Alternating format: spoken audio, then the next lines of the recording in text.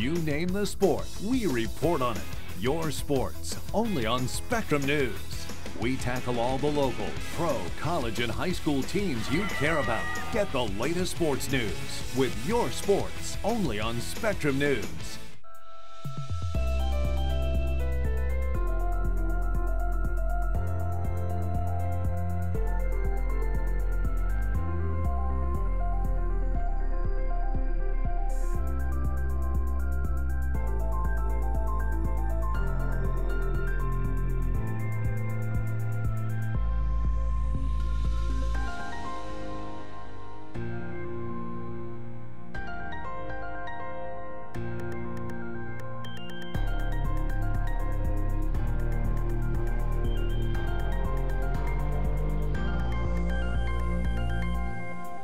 You're watching Spectrum News.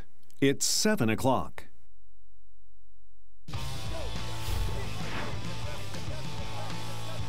Hey there, everyone. Welcome to Friday Night Matchup pregame show. I'm Kevin Carroll. Glad to have you with us this week because it's the final week of the regular season and rivals going head-to-head, also playoff positioning on the line, and we have a good one tonight with one of the biggest rivalries in Western New York meeting up. We have 6-0 Lancaster out of Class AA and Depew 4-2 in Class B. It's our Friday night matchup game of the week. We also will have 3 games streaming at myspectrumsports.com tonight. Jamestown and Orchard Park going head-to-head. Also that Maryville Cheektowaga game coming up in Faulkner-Cassadaga Valley on the road at Southwestern. But right now, let's send it out to Sal Capaccio in Depew for a look ahead at tonight's Game of the Week. Thanks a lot, Kevin. Sal Capaccio here with the coach, Len Jankowicz, ready for one of the best rivalries in Western New York high school football. It's the Lancaster Legends and the Depew Wildcats. Lancaster comes into this game with one of the best teams they've had in years, and that's saying something. 6-0 on the season, and this is a matchup that really everybody in Western New York looks forward to every year, Len. You know, did you see that tailgating party out there as you came in, Sal? It's unbelievable. You know, these teams have been competing for nearly a century. It's homecoming, the pageantry. It's an unbelievable experience for the kids. Those who played in the game would like to relive it, but those playing today would like to just play for their home school, and it's going to be a great one. Speaking of Lancaster, that undefeated record, they are led by a two-way standout. He is number 62, Joe Andreessen. On the season, 163 yards, rushing, 8 touchdowns, 49 tackles on defense, 9 of those for loss, 2 sacks. He is all over the field, and oh, by the way, he's got 2 blocked kicks on special teams as well. You know, Sal, you never know speaking with him, but he's just so unassuming. He has qualities of a leader. And he is just off the charts versatile. How many players do you know, Sal, that play quarterback and offensive tackle in the same game? Very special, and he's capable of taking a whole game over. We told you about Lancaster being undefeated. In a game like this, you could throw out the records, but you don't have to with Depew because they have a very good record. They're coming into this game in the middle of Class B, 4-2 overall, and their leaders, their quarterback, number 7, Joe Pagano. On the season, 65 completions for 922 yards, 10 touchdowns. He's averaging 58% throwing the ball, 170 yards rushing, and 5 touchdowns to go along with that. You know, Sal, take it from the coaching staff. Joey Pagano was one of the most improved players all year. He's turned Depew, Sal, into an explosive passing team through the air.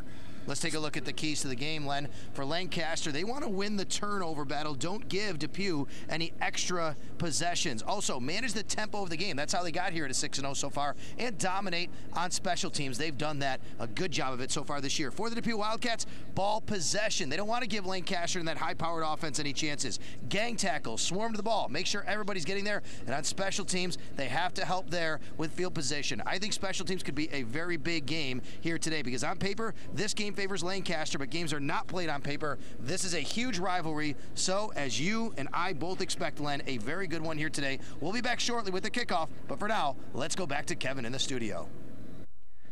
All right, thanks, guys. Now, aside from our games here and on our app, there are a lot of other big games tonight, and we're going to have all the highlights coming up a little later on. Connors and Ferris, 1st and 10. Andy Young's going to join me, a full half hour of highlights from across Western New York.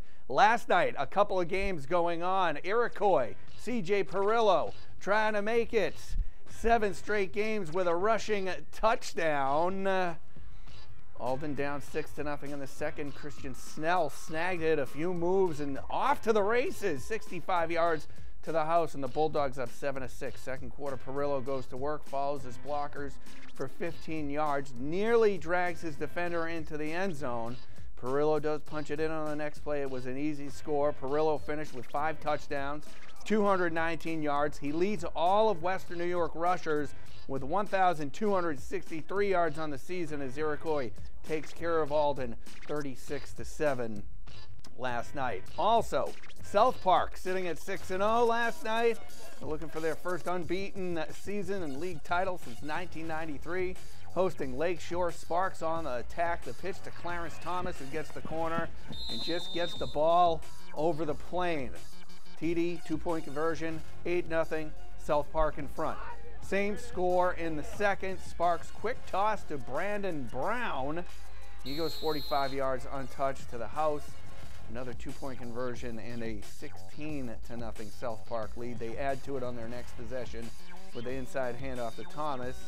An 8-yarder, 2-point conversion was no good. 22-0 Sparks at that point. South Park does get the league championship, running away with it. 50-6 was the final last night. We have more on the Sparks coming up as Greg Vorst takes a look at the defense that has helped lead them to an undefeated season. That and more after a quick break. You're watching Friday Night Matchup pregame show.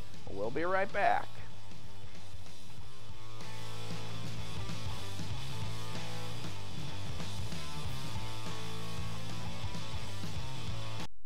Imagine if you had the power to choose whatever weather you wanted. Sunny and warm? You got it. Lawn needs a little water? No problem. The thing is, it's not possible. With Weather on the Ones, we can't control the weather, but we can give you updates every 10 minutes. So you'll be prepared for whatever weather conditions come your way. Weather on the Ones, only on Spectrum News. I routinely get emails that say, you're too liberal or you're too conservative. I find that encouraging because it indicates to me that we're somewhere in the middle, which is what we're aiming for. And we have confidence that viewers have the capability of making their own decisions and taking in a whole wide range of information that we're hopefully providing to them, and then subsequently they can determine how they feel and what they want to do about it. And that's our goal, is to inform. Capital Tonight, weekdays at 8 and 11:30 p.m. only on Spectrum News. If you had a magic crystal ball, it would be easy to predict the weather. But magic crystal balls don't exist. Lucky for you, there's Weather on the Ones on Spectrum News. With Weather on the Ones, you get local weather updates every 10 minutes from any device. Mornings, afternoons, or evenings. Your forecast is always right around the corner. That's better than a crystal ball. Weather on the Ones, only on Spectrum News. All right, welcome back, everyone. Friday Night Matchup pre-game show. Game of the week coming up in just a bit. But before that happens, let's talk about South Park. They're known for their explosive offense, but this season it's been the defense leading them to their first unbeaten regular season since 1993. Greg Vorst has more on what makes the Sparks D so formidable.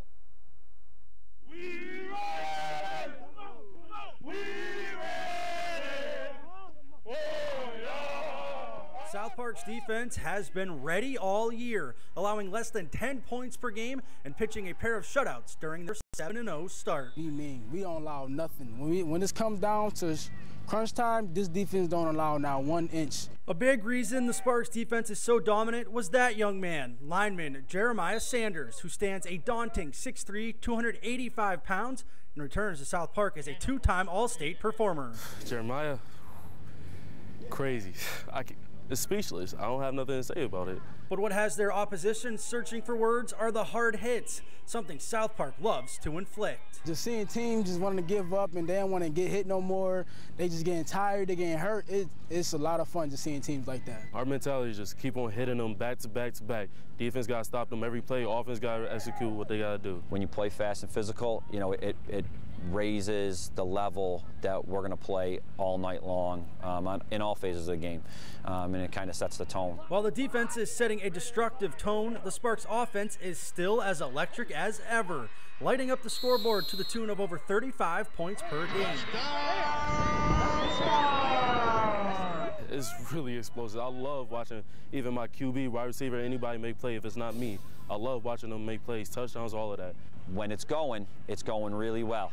We have a lot of fast kids that can do some things in open space, and we try to create some plays to have them be able to get into good spots and hopefully use that speed. That combo has this group unbeaten, ranked 10th in the state, their first perfect regular season since 1993, or before any of these guys were a spark in their parents' eye. To be 7-0 for the first time since 1992 is really an honor. So, and we just out here having fun. We young kids, we out here having fun, and it's just a pleasure to be out here playing football. Achieving that was one of my goals. It's pretty amazing. Now it's time to go win a ring at the Dome, step by step. South Park looks to start yet another state title run when the playoffs start next week. With the Sparks, Greg Force, Spectrum News Sports. All righty, thanks, Greg. And here we go. It's just about kickoff time. Our game of the week, Lancaster and Depew. Old-time rivals going at it. Lancaster looking to finish off a perfect season as well in Class AA, taking on Depew out of Class B. That game just about to get underway. You can also check into our game streaming online by going to the myspectrumsports.com. You head over there, you can catch Jamestown and Orchard Park going head-to-head out of Class AA. Also, Maryvale and Cheektowaga, always a good one there. And down in the southern tier, Faulkner-Cassadaga Valley going up against their longtime rivals, Southwestern. That game in Lakewood there. And don't forget to come on back later tonight for Connors and Ferris 1st and 10.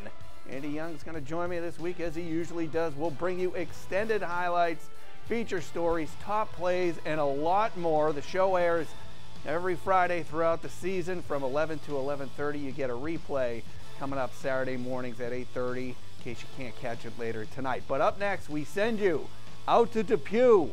I'm Kevin Carroll. We'll see you at halftime.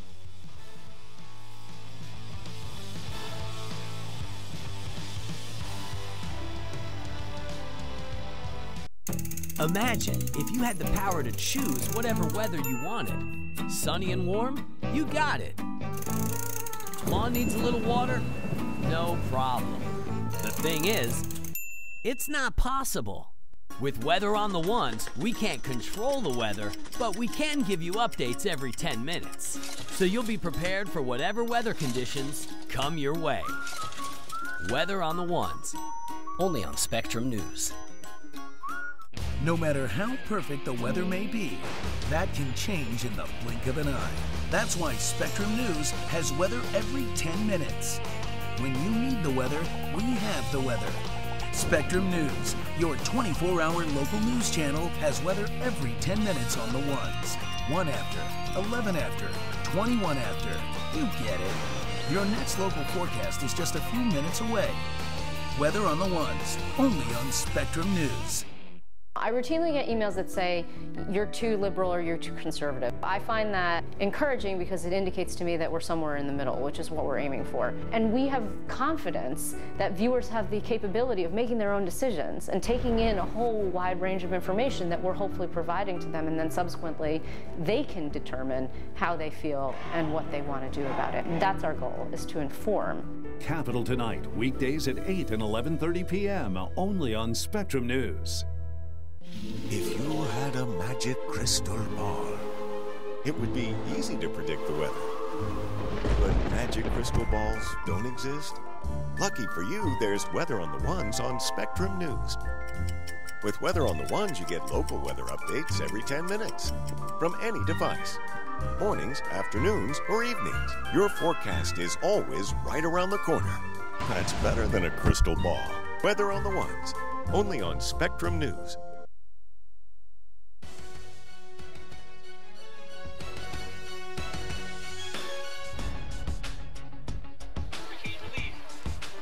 Welcome here to Depew High School Frank Constantino Sports Complex. Sal Capaccio with the coach, Len Jankowitz, for one of the greatest rivalries, not only in Western New York, not only in New York State, but throughout the entire nation. It's the Depew Wildcats hosting the Lancaster Legends, coached by that man in his second season as head coach, Eric Rupp. He has guided his Lancaster team to 16 wins in only 17 games as the head coach at Lancaster. On the other side of the field, Brian Wilson. He's been there a little bit longer. He's now in his 6th season as the head man at Depew High School.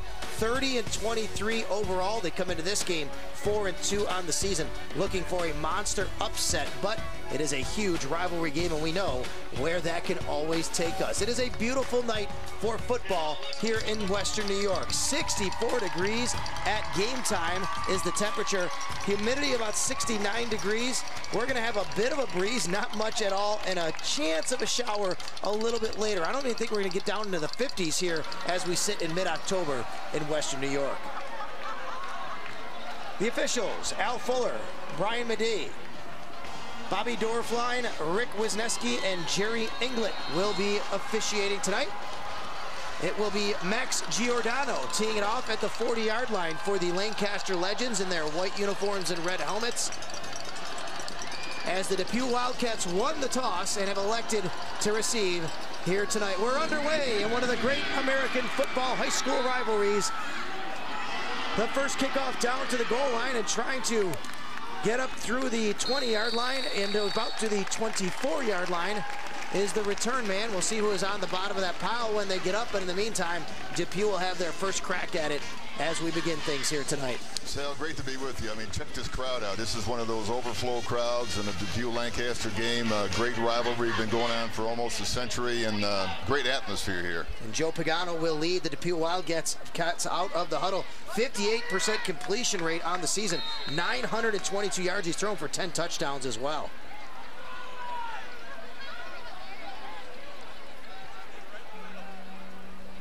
They'll go to shotgun, and they'll throw the ball on the first play. Pagano has a man, but it's knocked away. That pass intended for number 5, Sean Miller. Yeah, Lancaster brought a little bit of pressure on that play. Let's take a look at the offensive line. It's Dwyer, Yelich, Steiner, Shaw, and Post.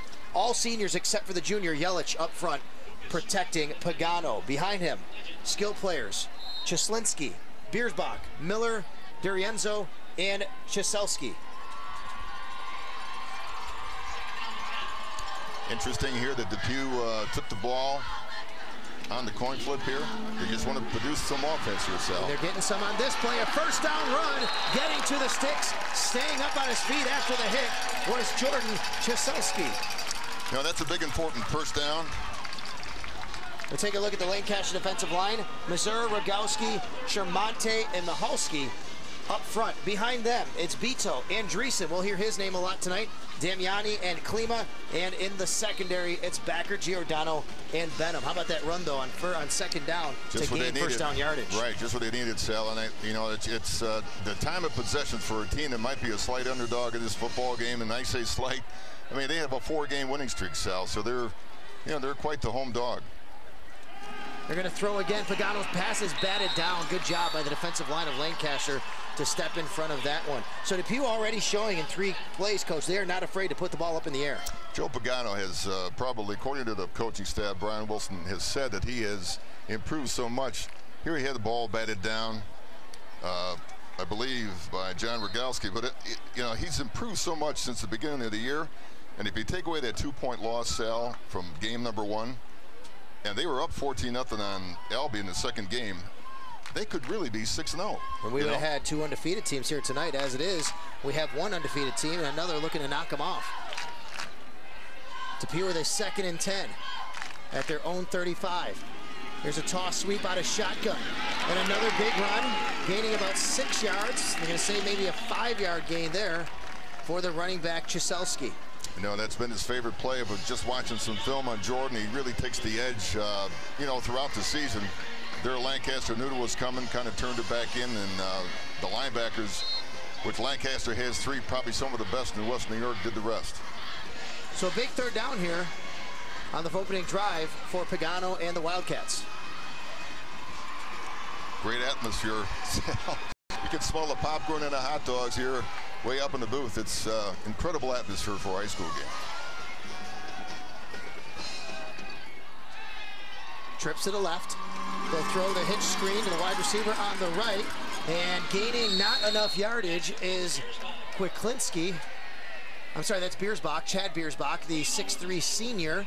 Doesn't get enough for the first down. It brings up 4th and about 2. Yeah, the important thing on that is just gang tackling. Chad Biersbach will probably go down in DePew history as one of their leading receivers, if not the leading receiver.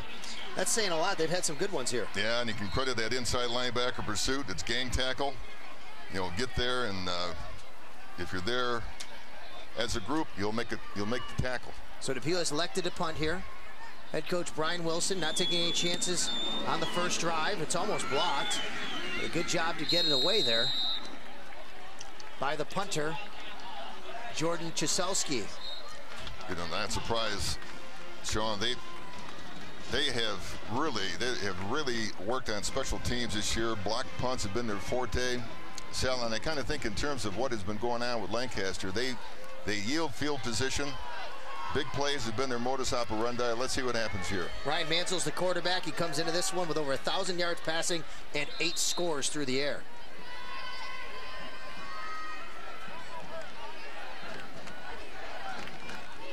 So they'll go with a up-tempo offense, reading the plays right off the wrist, letting his teammates know. Here's the handoff, and a nice job by the defensive line of DePew to bottle up the back on the first carry of the game. That is number 34, Andrew Hersey. So the Legends will get right back up on the line here. They run a fast-paced offense. You're going to see a lot of this tonight. Ball sits right at the 37-yard line, 2nd down and 8. Here comes a pass. Wide open and running free for Lancaster is number 14, Max Giordano. Yeah, Sal, you'll see a lot of those run-pass options. Actually, it was the same pattern run by Max before. Callow, Gacka, Mahoney, Lepiana, and Dreesen up front. There you see these players, Giordano, Martin, Mira, Hersey, Backert behind them as the skill guys. Twins to the left and right. This time, DePew is there, right up front on the defensive line, doing a nice job. And let's take a look at that defensive line. It is Biersbach, Post, Signer, and Dwyer, all seniors up front for the Wildcats. Behind them, Albana, Liss, and Huey, 3 more seniors. The only 2 juniors of the group are the safeties, D'Arienzo and Miller. They are surrounded by Chiselski and Clark at the corner spots.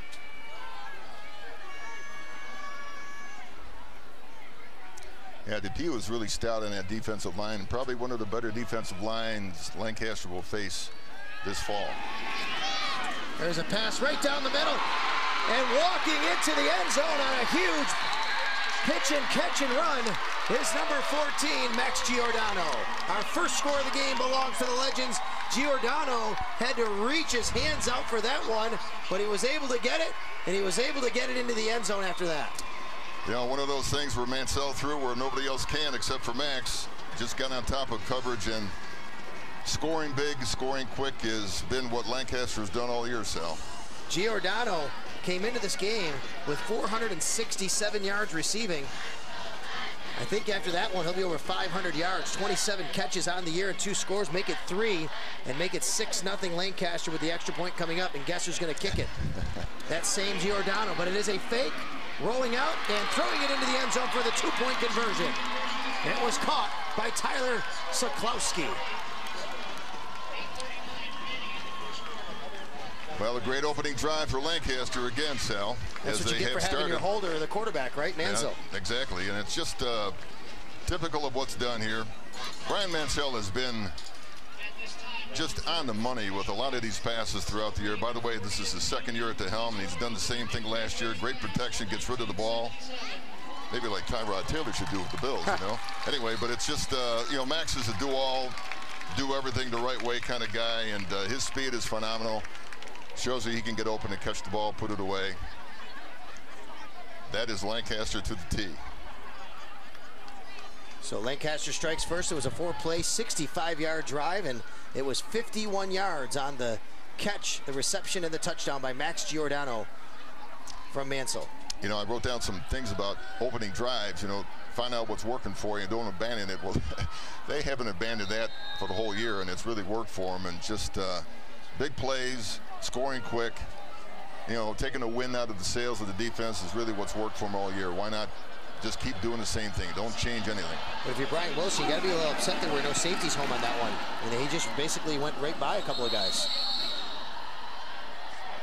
You know, Lancaster has that in their arsenal. Have to know where Giordano is when he's running down the field. You know, typically, Sal, DePew has been a run-dominant, play-action kind of team over the years, but because of Joey Pagano, they've been more of a pass offense team. You can tell by his stats, he's close to 1,000 yards now as a junior. He's done well. They've really opened up the passing game. So this is kind of playing into DePew's hands a little bit. They can score. Chad Biersbach is one of their best receivers of all time. They just have to play the possessions. They'll go back to offense here. Let's see if they'll go back to the air with Pagano. Down 8-0 early. 8:39 left first quarter. Lancaster draws first blood, and they're going to draw a penalty here. That's a good call. I thought they got there a little bit early. Yeah, it's well scouted. There was a little flood pattern coming out to the right-hand side, and the linebacker jumped him just a bit. So the pass interference will move the ball up. Short little gain after the interference call, but it'll remain first down. You talk about the linebacking core of Lancaster. As I mentioned before, there's some of the three best probably in Western New York all on one team. It's really incredible to see them fly around and make plays, Sal. I really credited the coaching staff to put in the right spot, but they are aggressive kids that play well and play smart. It was actually a 15-yard penalty, even though the ball was, it was only about a 5-yard pass. You get the 15 yards there on the pass interference call. And here's the give. Chiselski trying to get to the outside. He can't, so a swarm of legends are there to meet him right by the sideline. You know, the defense has been stout all year, Sal, for the entire season leading up to today. The starting defense has yielded 6 points. 6 points for the year, so you can tell that they get to the ball. There, the linebacking core along with the defensive line help. Ben Damiani finishing the play. They're really, you know, they're well coached again, but they just fly to the football, which is what you have to have. It was Jeremy Clark, by the way, on the carry, not Chiselski. So Clark had that carry. Chiselski will be one of the receivers on the trip side here, but they'll give it off to Clark again. Clark has an opening, but he gets to about the original line of scrimmage and then maybe falls forward for a couple of yards. So it'll bring up another third down, this time 3rd and 8 for DePew, who have already punted once so far. Legend defense is bringing some pressure. So Pete will come off the edge that way. Coach Mansell wants to keep the accelerator on his defense, and pressure is really what these guys are all about because they defend so well, Sal, in the back end. Giordano, Backert have been around for a while. Benham, Klima, great secondary. Pagano will go to the air. He'll throw. He has a man, but it's overthrown. Intended for Biersbach. Boy, Biersbach took a shot there. That ball was sailed pretty high over his head, and you know Biersbach is not small. He stands at 6'3", and that ball was sailed over his head. No, and he has some football ahead of him too. He's a bright young man, and Coach Wilson thinks he'll be playing at another level. Right there, the level is too high for him to bring down that ball, and Kyle Backert was very good. Let's take a look at the pressure here. Boom. That's what he's facing and what he's going to see a lot of tonight. Yeah, Ben Mazer finished that one with an exclamation point, as they say. There's another punt. I think they might have got a piece of that, Coach. You talked about the block kicks they've had this year. Lancaster might have got a piece of that one. I'm not too sure. If they didn't, it was definitely rushed because they were coming hard. Yeah, the pressure just forces the punter to do things they don't normally do. But again, this just surrenders field position. Gives Lancaster a chance to score again. And again, as always, it shortens up the field. So Chiselski had to be quick on that one. Let's take a look. Let's see if they got an arm on this. Yeah, pressure came off the C-gap, and no, as long as the arms are up, Sal, it's not like practice. That's right. I think he just had to rush it. He saw those guys coming in, so he Had to get rid of it very, very quickly. 6:58 left, first quarter. Lancaster back to work here, up 8-0.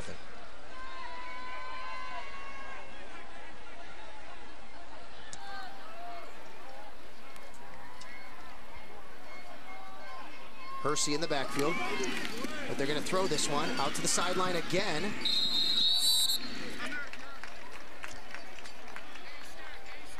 Looks like about a 3-yard gain.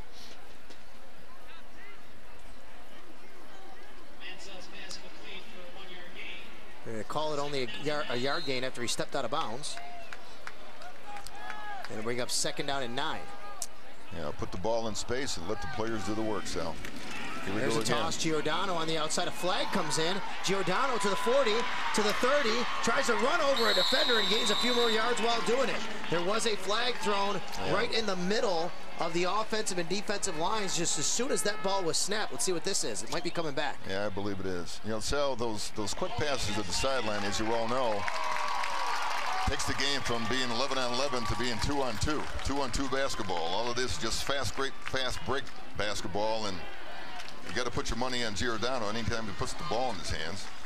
Yeah, the ball was thrown to the wide side of the field. There's more room out there, and if you have that type of athlete out there, why not give him a chance? The built-in benefit too is that defensive line has to sprint out to the sideline, and I don't think they like to do that. Otherwise, you know, it just makes them tire out a little bit quicker. A lot of built-in benefits to the spread offense. This is just one of them. See where they put Giordano now. He's the guy they look for in the passing game a lot. He is spread out to the right. 2 out there, 2 down at the bottom on the left as well. There's a toss. It's a screen pass. Well-designed screen. This is Hersey. Hersey cutting back and gaining maybe 1st down yardage across the depew side of the field. Yeah, a little screen to the left-hand side, little convoy of blockers in front. Andrew Hersey does the rest. He's got great vision, too, and he's a quick one-cut kind of kid. You can tell right there, Sal. Yeah, he looks like you back at Cleve Hill, I think, a little bit, doesn't he? Man. He's got a little bit more meat on his bones than I had back then. A little bit more. Andrew's had a great year. Actually, last year he had flashes of brilliance, and he's continuing it this year. Just a real tough inside runner and takes it outside with an aggressive attitude. Hersey gets the fake here. There's the toss, and it's caught. And a nice tackle by Chiselsky right at the midfield stripe. Really nice job there by the youngster Chiselsky to come up from his corner spot. Yeah, Kyle Backer probably a little disappointed in himself because of defensive back. You mentioned Jordan came up and made a pretty good play here because it takes one to know one. Kyle's a two-way player. He knows how to play defense. Tip your hat off there to Jordan.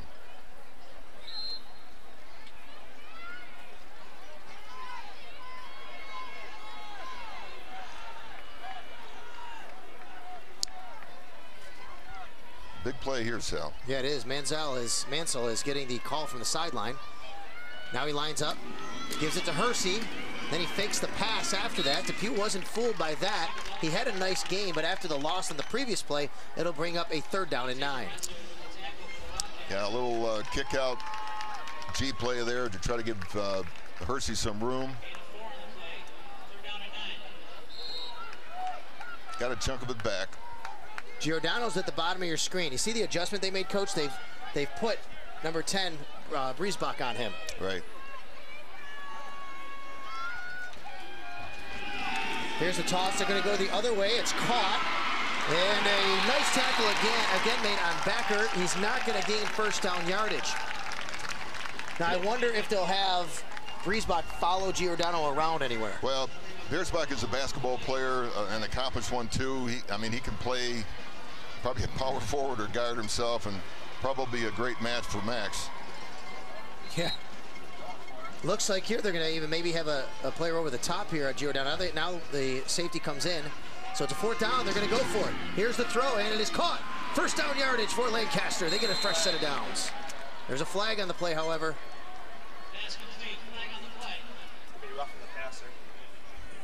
So a roughing the passer call coming up will add 15 to the end of that one. But it's a tough break for Depew. They had him in a 4th down situation. Not only do they convert, but they have to give up 15 more. It's going to be a gain of about 20 total on the play. You know, that's amazing, too, because that was a quick release by Ryan Mansell, and he still got belted at the end here. So the offensive line has to do a better job with the pressure coming in on the inside there. Don't think there was any malicious intent there by number 73 for Depew, but you got to hold up. You got to hold up. Ben Yelich probably would like to have that one back. Yeah. I don't think he was trying to drill him into the ground, but he has to know better to not do it too late. There's the give, and it's Hersey. Hersey with a nice move at around the 10-yard line, getting down to the 6. Yeah, it could be a holding call coming back here, Sal. He's an amazing running back. You know, he just finds that little sliver and accelerates to the point where he needs very little room to make adequate yardage here. That's exactly what it is, so we will march it back.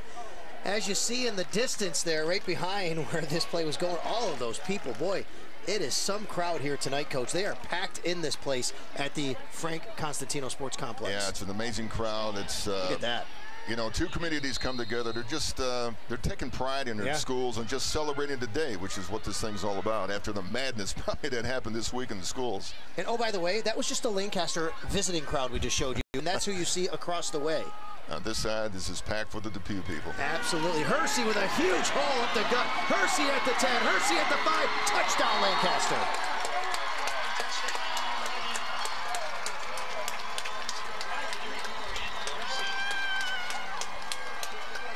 Gaping hole off the right side, whether or not there was a blitz or maybe somebody took a wrong gap, but just Andrew just put the pedal to the metal and just ripped the big game for a TD. Just he's starting out with some great yardage to pad his stats for the year, but just a one-cut kid that just smells the end zone. And Sal, what a great start for Lancaster. He averaged 6.3 yards coming into this one. He has over 600 on the season. He'll add to it there. The kick is up, and Giordano makes it a 15-0 game.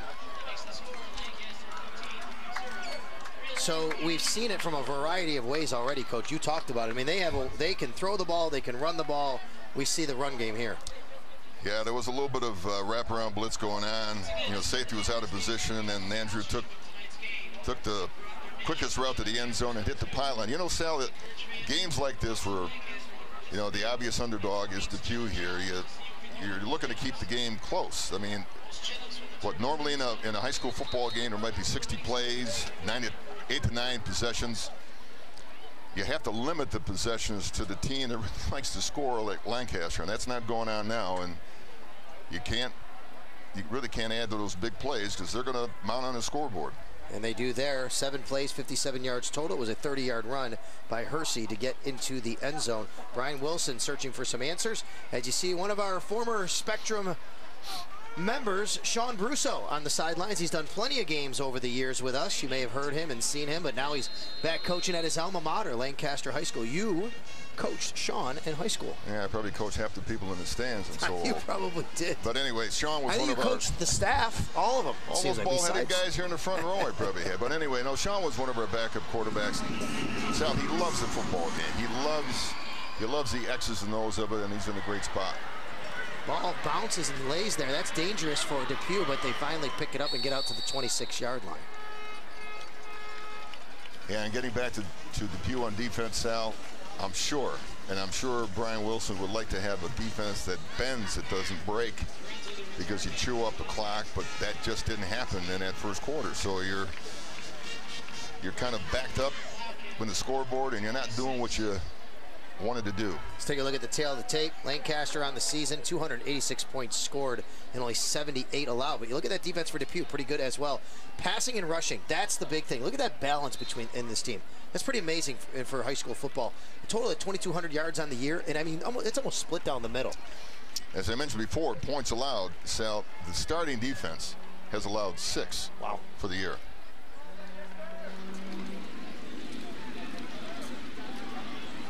Handoff there, and a nice way to weave through traffic by Czeselski. The 5'8", 155-pound senior did a nice job to elude a couple of white jerseys there.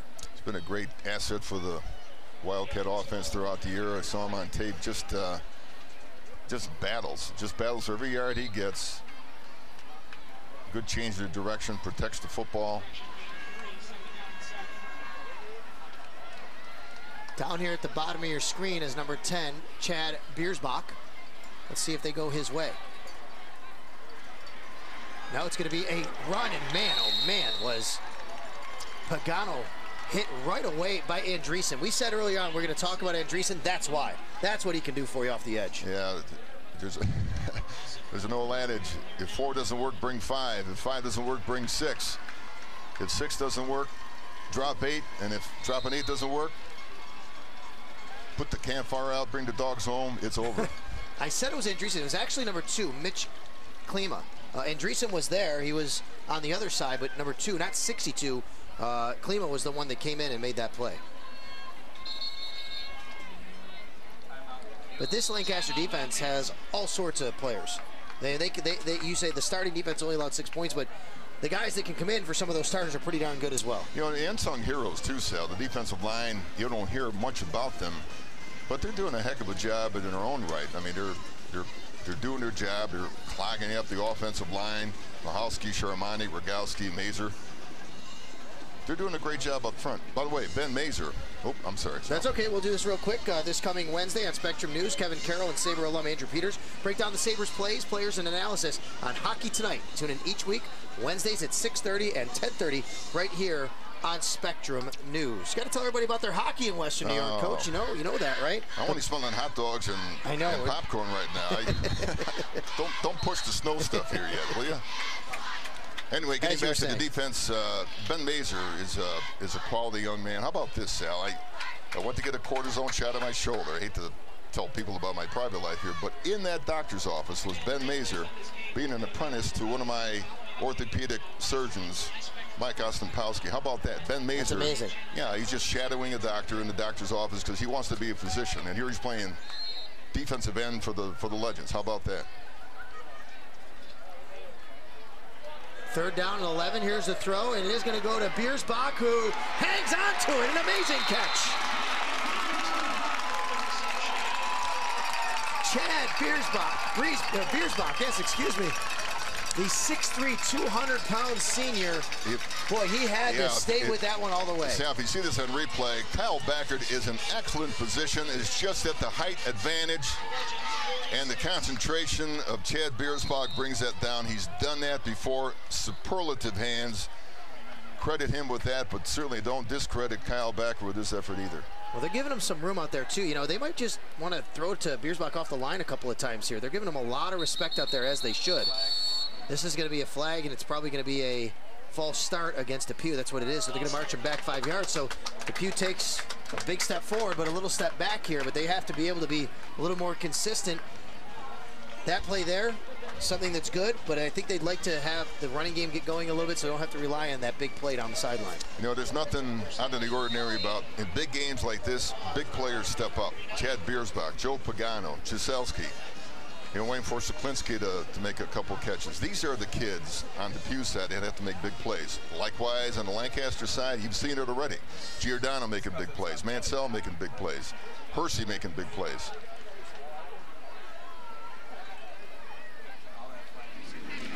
There's a snap at Jaselski. He has an opening, and he drops the football, and Lancaster picks it up. It's Giordano at the 45, down the sideline. Max Giordano gets a huge block right at the 35-yard line, and that gets him into the end zone. Wow. He picked up a peel back block that just rocked someone's world out there, and he got all the way to the end zone. I think he might have made it anyway, but boy, the Lancaster players were blocking for Max once he retrieved that fumble. Yeah, it's almost like a punt return, and credit his baseball ability by taking a ground ball and taking it all the way back to the house. He's a D1 scholarship athlete in baseball, Sal, and obviously he has speed to burn in that one, as you can tell, but when he turns the corner, there's not many people that can chase him down. But being around the football, as Max always is credit to him. That's what got him 6 points. When we watched the replay, that was a strip of the football. They were hacking at the ball. and Chiselsky put it on the ground because of it. That's a good extra point by Giordano, by the way. But when we see this replay, watch. They strip it. They're hacking at this ball, Coach. Watch this. Bam! Right there, John Rogowski. Here you go. Credit him. Max Giordano, take John Rogowski out for a milkshake, will you? Because he's giving out 6 points right there. We might see the peel back block here coming up as well from this angle. There's Rogowski that stripped it with the right hand. That was a great job. Here comes the block. Yeah, come into your screen. Bam. Right on the right edge. Those That's are tough. timely, and exactly. It's one of those things that just happened to be there because he's there and the people don't see him coming, and then it turns into a roadblock real quick.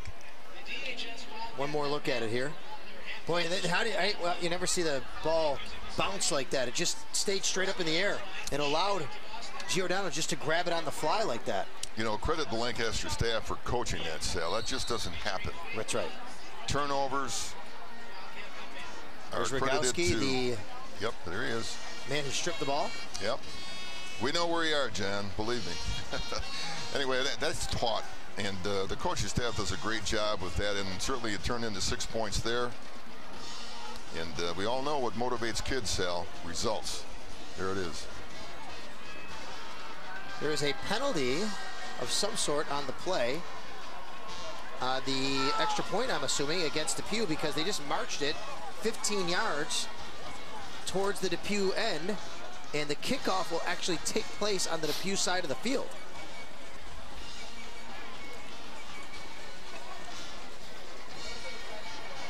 I got to credit Bryce Benham for being around that football too, along with John. Maybe he had a little bit of tug in that jersey to open up that elbow area where the ball was dislodged, but both Bryce and John had a lot to do with 6 points for the Legends. So a big 22-0 lead here with time remaining still in the first quarter for Lancaster. And the kickoff. It's not Giordano who kicks this one. It's number 25, Parker Zeman. Probably have to give Max a little rest here, huh? A little break. Well, much unlike what Coach Wilson would like to have the game start, this is how most of Lancaster games this year have begun, Sal. It's just an explosion of points in the first, second quarter. And a lot of their kids, by the time the third and fourth quarter come around, the starters are on the bench, you know, and other players are in, which is great for the depth chart, so to speak, here, but that's how they've operated. Yeah, they get valuable experience, too, because, you know, as you go on in the state playoffs, if they're lucky enough to advance and they're good enough to advance that far, they're going to need contributions from some of those players. Exactly. There's going to be injuries. There's going to be times where guys are going to have to come in and play. There's a pass, and that one is sailed a little bit too high. You know, I'll tell you, that was also really close to being an interception by Mitch Klima. As we get a sudden... Orchard Park leading Jamestown 21-7. Wow. That game in the second quarter. Maybe Orchard Park's gaining its second win. Talking about second win, our paper just blew out the window here. Here you go, Sal. Thank you. You're welcome. The paper blew out the window, and it literally landed on a gentleman's head in front of us and stuck. And it was great because that way we were just able to get it right back from him. And we told him, great catch, and you didn't understand that. Snap, throw. That one's also a little bit out of the reach of the intended target. And that time it was intended for Dante D'Arienzo, the 5'9" junior tight end.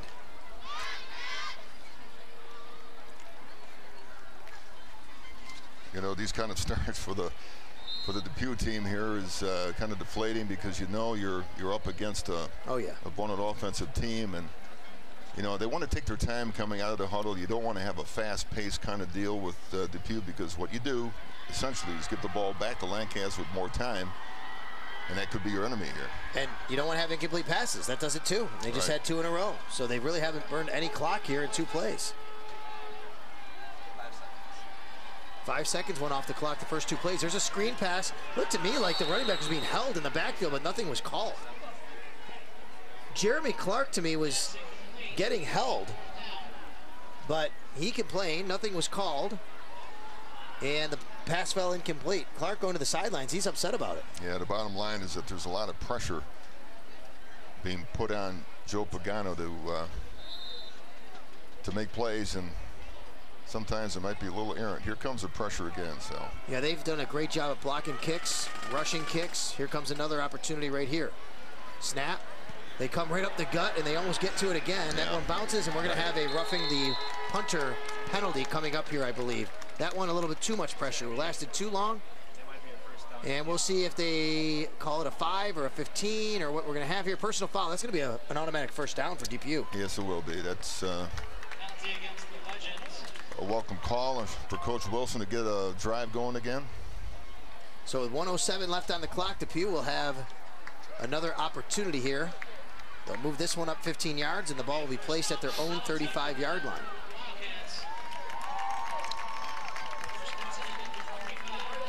DePew has 32 yards on that one pass, and they also have 32 yards rushing. They have a total of 64 yards. Not too bad, but half of it came on one play. Right. It's credit to the defense, credit to the pressure. Looks like they're playing it straight here, and here's Clark. Goes off tackle, gains about a yard.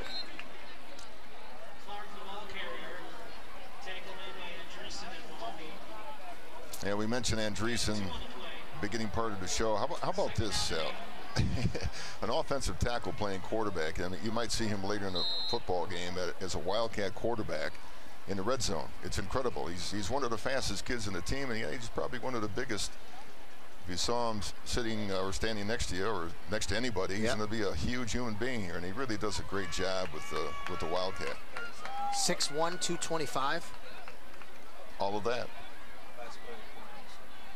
Pagano, shotgun, hands it off to Clark. Has some room. Clark steps by a defender, gains across the 40 before he's brought down at the 41. That will probably be the last play of the first quarter. Clock ticking down. We are at 10 seconds left before the end of quarter number 1. Lancaster leads this one 22-0. One of the best rivalries in all of Western New York. Has been pretty one-sided so far, but DePew is marching here on Spectrum News, and we'll come back and see what they can do with it in the second quarter.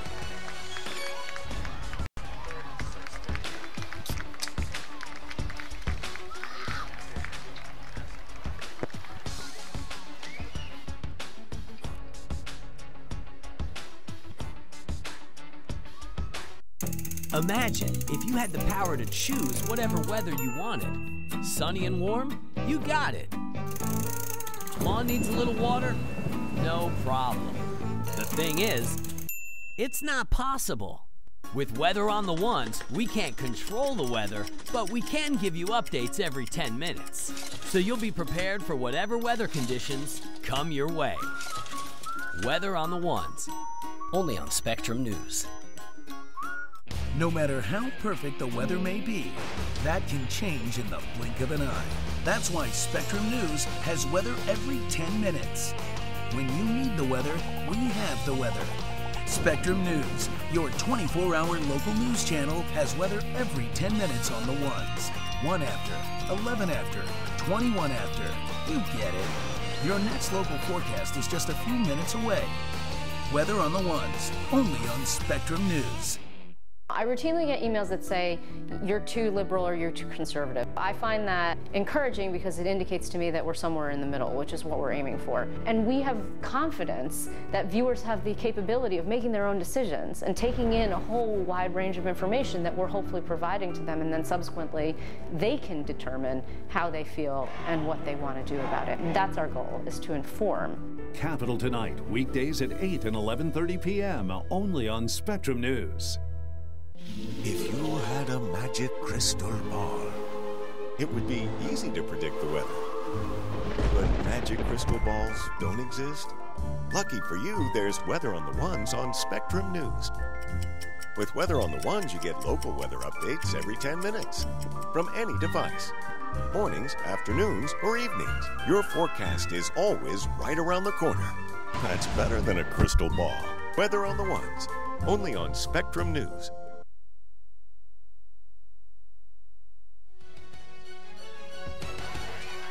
The rights to this broadcast have been granted by Section 6, representing more than 90 senior high schools who participate annually in Section 6 sponsored athletic competition.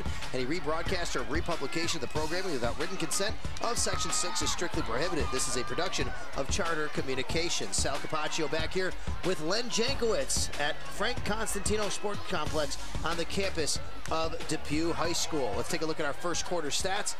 Rushing and running the football about even between these two teams. The difference has been the passing yardage of Lancaster versus one play to Depew, the turnover that resulted in a touchdown as well. Yeah, exactly, Sal. You know what?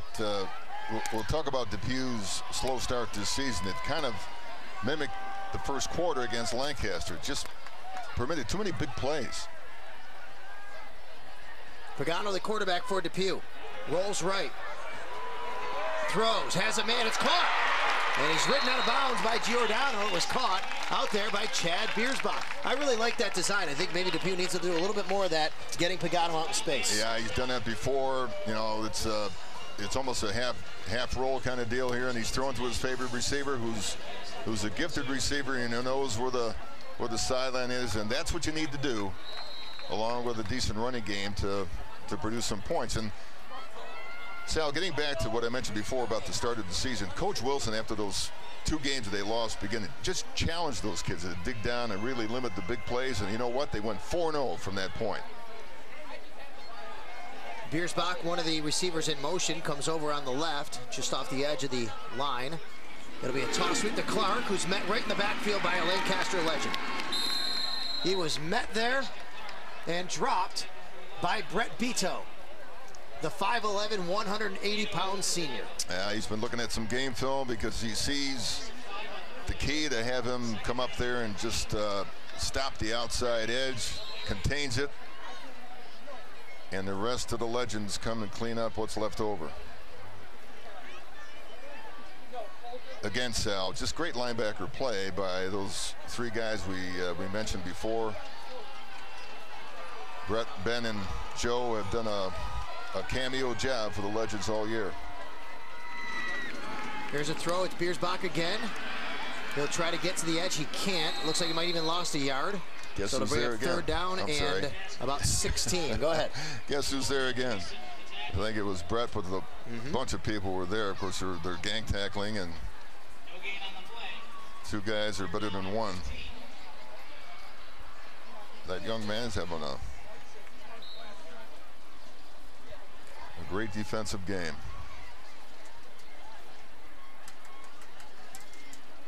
So third down and 16. Maybe 15 they're going to call it. Either way, Depew has to get to the 32-yard line of Lancaster.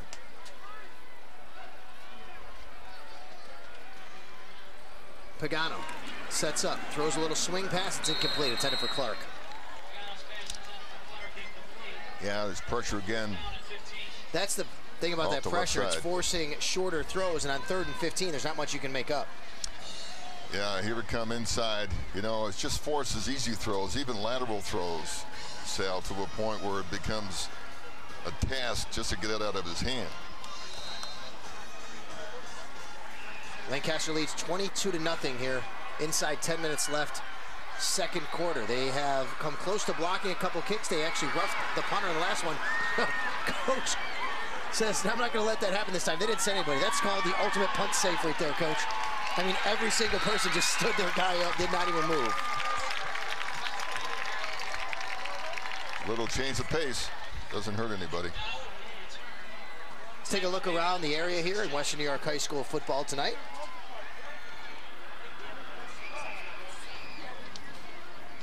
Akron leading Eden 21-0.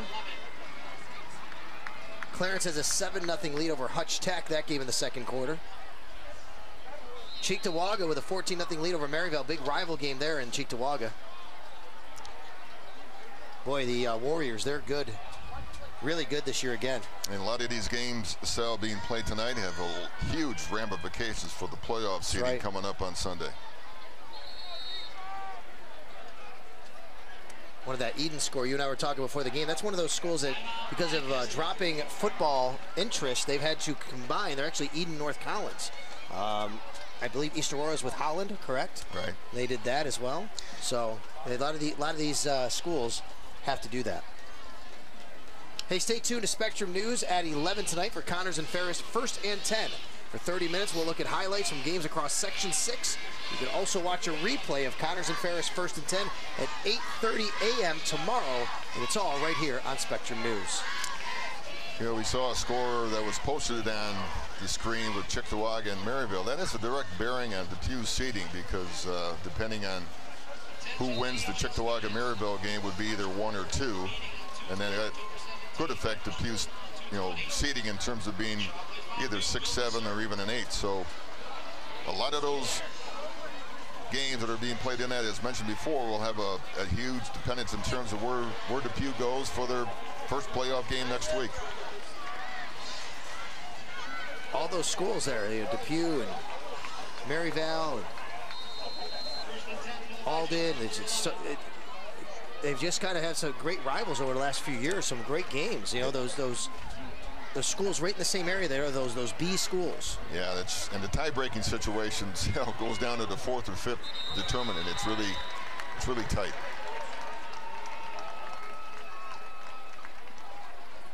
Still waiting here on another whistle. Might have been some movement here. You talked earlier about the 2 losses that DePew had to start this season. 2 points, Dunkirk, 28-7 against Albion, but they bounced back really well. 30-6 over Springville, 22-9 over Fredonia, 40-0 against Tonawanda. Last week they have a 3-point high-scoring shootout victory over Olean, 44-41. On the road, by the way.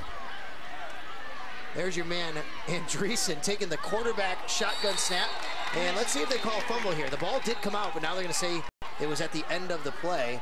But Andreessen, boy, he took the shotgun snap from inside his own end zone and literally leaped over a pile of defenders. Yeah, it's kind of like having Deion Dawkins be your tailback, Let's see if the ball comes out before he hits the ground here. No, that's close. That was close, but maybe the elbow was down. Snap. He gives it. So now Andreessen is playing quarterback right now. And it is 3rd down and about 5.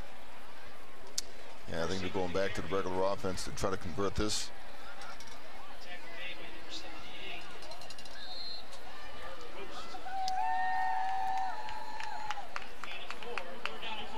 Both squads have a bunch of seniors. Some more flags come in. The illegal substitution this time against Lancaster. So now Legends are a little bit disjumbled here.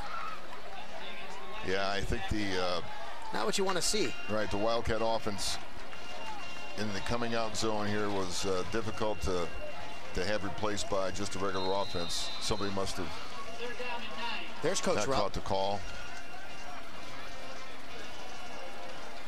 Now the conversion is a little bit less manageable. Let's see what they do here.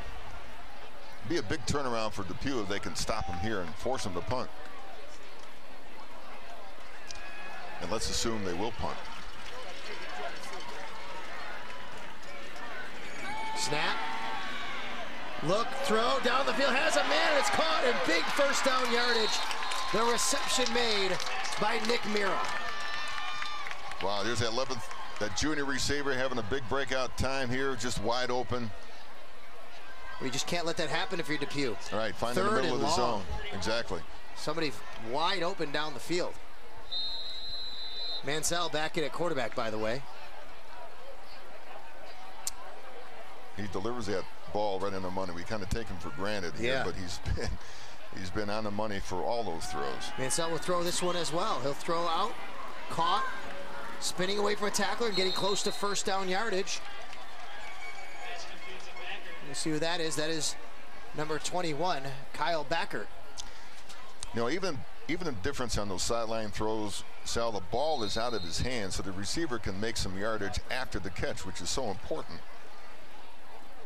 So now a measurement will come up. I said it was close to first down yardage. They don't quite know if he got it. 7:34 left. Looks like Lancaster wants to get aggressive and score again here.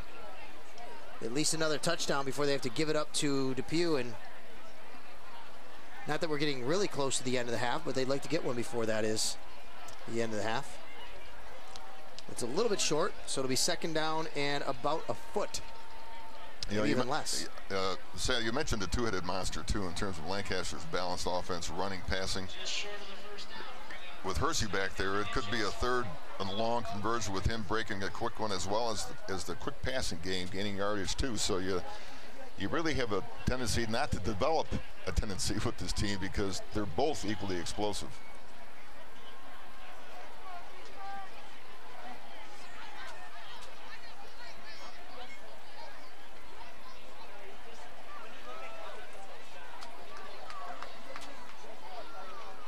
So a second down and very short for Lancaster. Hansel gives it off to Hersey, who has the first down, bounces off a defender. He goes out of bounds at around the 39-yard line. Forgive me for not knowing, did Coach Rupp take over right after you? No. Coach Chris Dixon came in right after me for a few years, and Coach Rupp picked it up last year. Had a great year. But you did coach him. Yeah, back in the day, as I said before, there's a lot of guys on that sideline. Don't see that. He's a young guy. He's a young guy. He's only 33, I think. Well, head coach here at Lancaster. Yeah, he's a young guy, but doing a great job. Snap, throw, and the ball was caught. Yeah, his knee was on the ground. I'm glad they blew the whistle there because some guys laid up a little bit after they knew that he was on the ground, and that was caught by number 24, Nick Mira again. Now there's Coach Rupp. You see Sean Brusso on the left in the red. You see Coach Rupp. You coach both of them. You coach a lot of the guys in that staff. What kind of player was Rupp? Terrific. He won a sectional championship as a sophomore coming up. He is critical to our run at Rich, and consequently for the next couple of years he really led our team in yardage, and as a captain for a senior, really proud of him. He had a stellar career and went on to Allegheny University. Here's a snap, the give, and running free again is Hersey into the end zone. Another touchdown for the Legends, another touchdown for number 34, Andrew Hersey. Sal, a great run. If we have this on replay, you can take a look and see how his one cut and accelerates after that one cut, forces defenders to be still and not be able to be great tacklers. Just a great run by Andrew.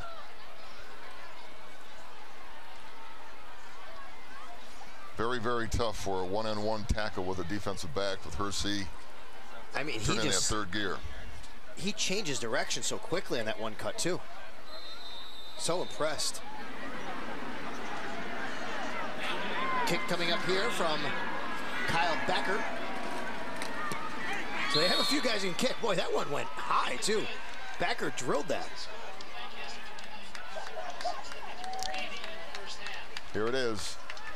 Big gaping hole. Take a look at his cut. Back to the left-hand side and just accelerates. And Sal, he knows where the end zone is. Yeah, that's Sean Miller here, who really just didn't have a chance once he put that foot in the ground and moved. Take a look at the run one more time. Big hole. Really, he went untouched when it's all said and done. Sal, going into this game, that young Andrew Hersey had 14 touchdowns. He's got a couple here tonight, including this 44-yarder, 89 yards on 7 plays. He has 90 yards here tonight and 2 scores with 6:33 left in the second quarter.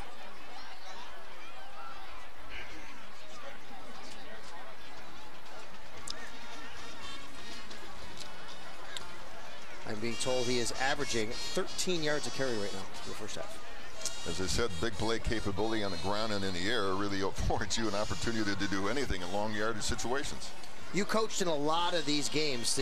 How tough was it sometimes to kind of make sure, if you knew you had the better team, to make sure your team was focused and didn't get too caught up in the moment and think, hey, we're going crosstown rival here. Anything can happen in these rivalry games. You always have to guard against that, right? Yeah. Because the reason I ask is, I was talking with Lancaster coaches before, and they felt their team was ready. If they come out here tonight, there's been no distraction for them. No, they haven't focused, and I kind of think that the team has business at hand. Here's your right. Look at those drive starts. Oh my goodness. 25-30, 26-20. No, even with 9 plays, you have to punt the football, even if you start at your own 20 and then have a decent drive. That's right, 3 punts and a fumble. Just not going very well right now on offense for Depew. They like to get something going before the end of the half here to maybe carry themselves in to the second half.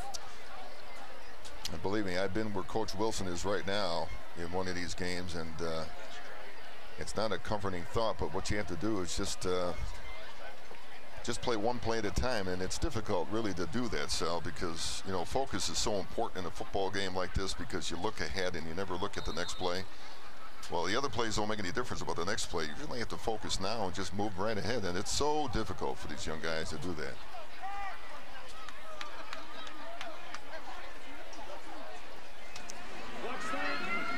Quarterback Pagano sets up, gives it off. Nice run here by Jaselski, excuse me.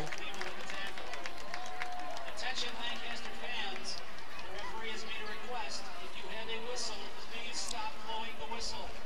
Once again, if you have a whistle, please discontinue. Jordan has made a living out of this year, just bouncing outside and making the best out of it. Sometimes he gets to the corner and really accelerates.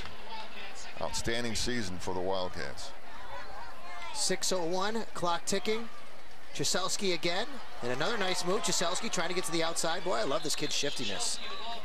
Gain first down yardage on that one. That's a nice run. Yeah, it is. You know what? And the good thing about that, even though one person missed a tackle, is those cleanup committee people below, like the linebackers, right there. Ben Damiani coming in play.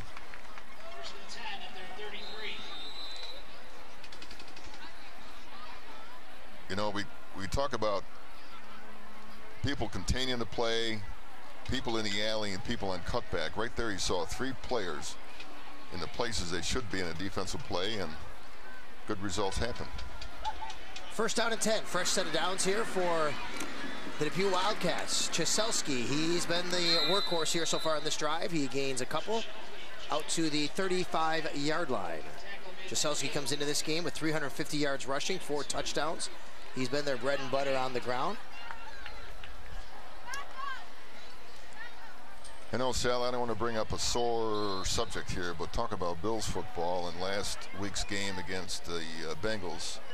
Vontaze Burfict in terms of his penetration, how he stops zone plays because he just affords to penetrate and there's no place to cut back. A lot of that is being done by the linebackers here. Very similar. Or pistol formation. Jaselski again, and this time he's cut down. Cut down right away. By number 52, shooting that gap right there. I think it was. Jeff, I have the... Ben Damiani. And there you go, Damiani. You know, that's very similar because you have people that just recognize their keys and just play aggressively and downhill. That's what those 3 guys do, and they're very, very difficult to get outside of. And certainly, you saw when backs try to cut back, he's there. Look at Ben Damiani on the season. Fills up a stat sheet. He fills up the middle, too. Sure. Yes, he does. 3rd and 9, 4:13 left. Second quarter. Little rollout here. This was successful earlier. Let's see if it can be again for Depew. There's a long throw down the field, and it is incomplete because it's out of bounds, intended for Biersbach. And this ran into real estate. Ben Mazer did a good job of containing the quarterback and sending him to a tough throw on the sideline, and credit the defense again for forcing another punt. Sal, you're seeing in a little thumbnail print here what Lancaster has done for the previous games of the season. This is what they have done. This is what they have done. They've been explosive. They've shut teams down and get the accelerator down too throughout the game. Almost blocked there by Damiani. Rolls down, and I don't know why the Lancaster player just jumped on it. That's not something he's probably taught to do, but he did. That was Max Giordano, who usually would know better, I would think. Yeah, he thinks he's playing baseball out there. Yeah, no kidding, right? Boy, you know, Lancaster's doing a nice job to get somebody in there, but you'd think that you might want to just take a step and punt this thing. Yeah. Jaselski took a few steps before he got rid of it. Yeah, I think it was meant to be a rugby punt where you kind of hold on to it a little bit and kind of drive it out of bounds and keep it away from Max, but you're right. The deficit is that you keep it in play for the defense to maybe block it. Well, here we go, Sal. Mansell, the quarterback, rolls right, looks. He's going to take it himself, and he's going to step out of bounds just across the 40-yard line. Great little decision there. The receiver was sort of covered, you know, great job in terms of defensive back being there, but he made a good decision. Scramble out of bounds, got positive yardage. Ryan Mansell came into this game with over 1,000 yards passing on the season. One of the better statistical quarterbacks in all of Western New York.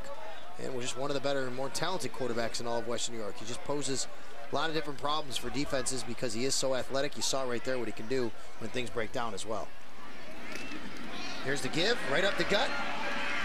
Another big run here by Hersey.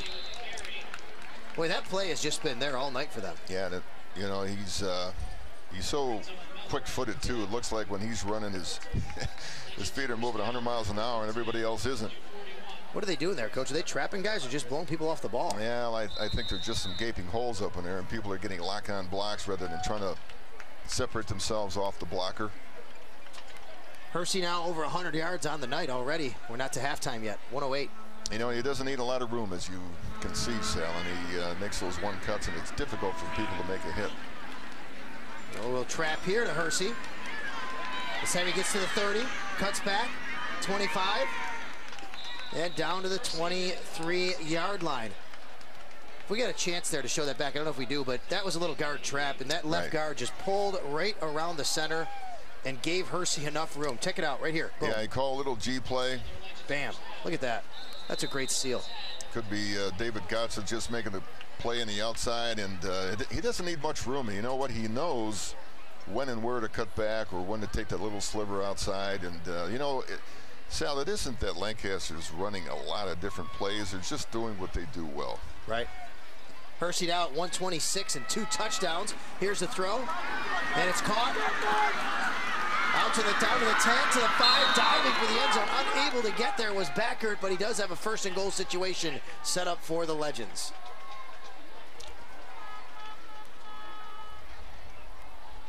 Kyle Backert turns it around. He's playing some great defense, and now he turns to offense. Nice block right there. Max Giordano's doing a good job. He got 2 in 1 play, Coach. Yep. Yeah, I think he's playing like this is his last depew game, Sal. I think he is too. You're right. Snap, and this is Andreessen, and he gets down into the end zone. They're gonna call it a touchdown. That's tough to stop. Yeah.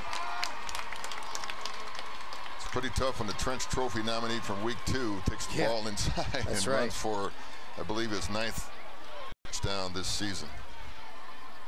What a versatile athlete, and comes from a great family.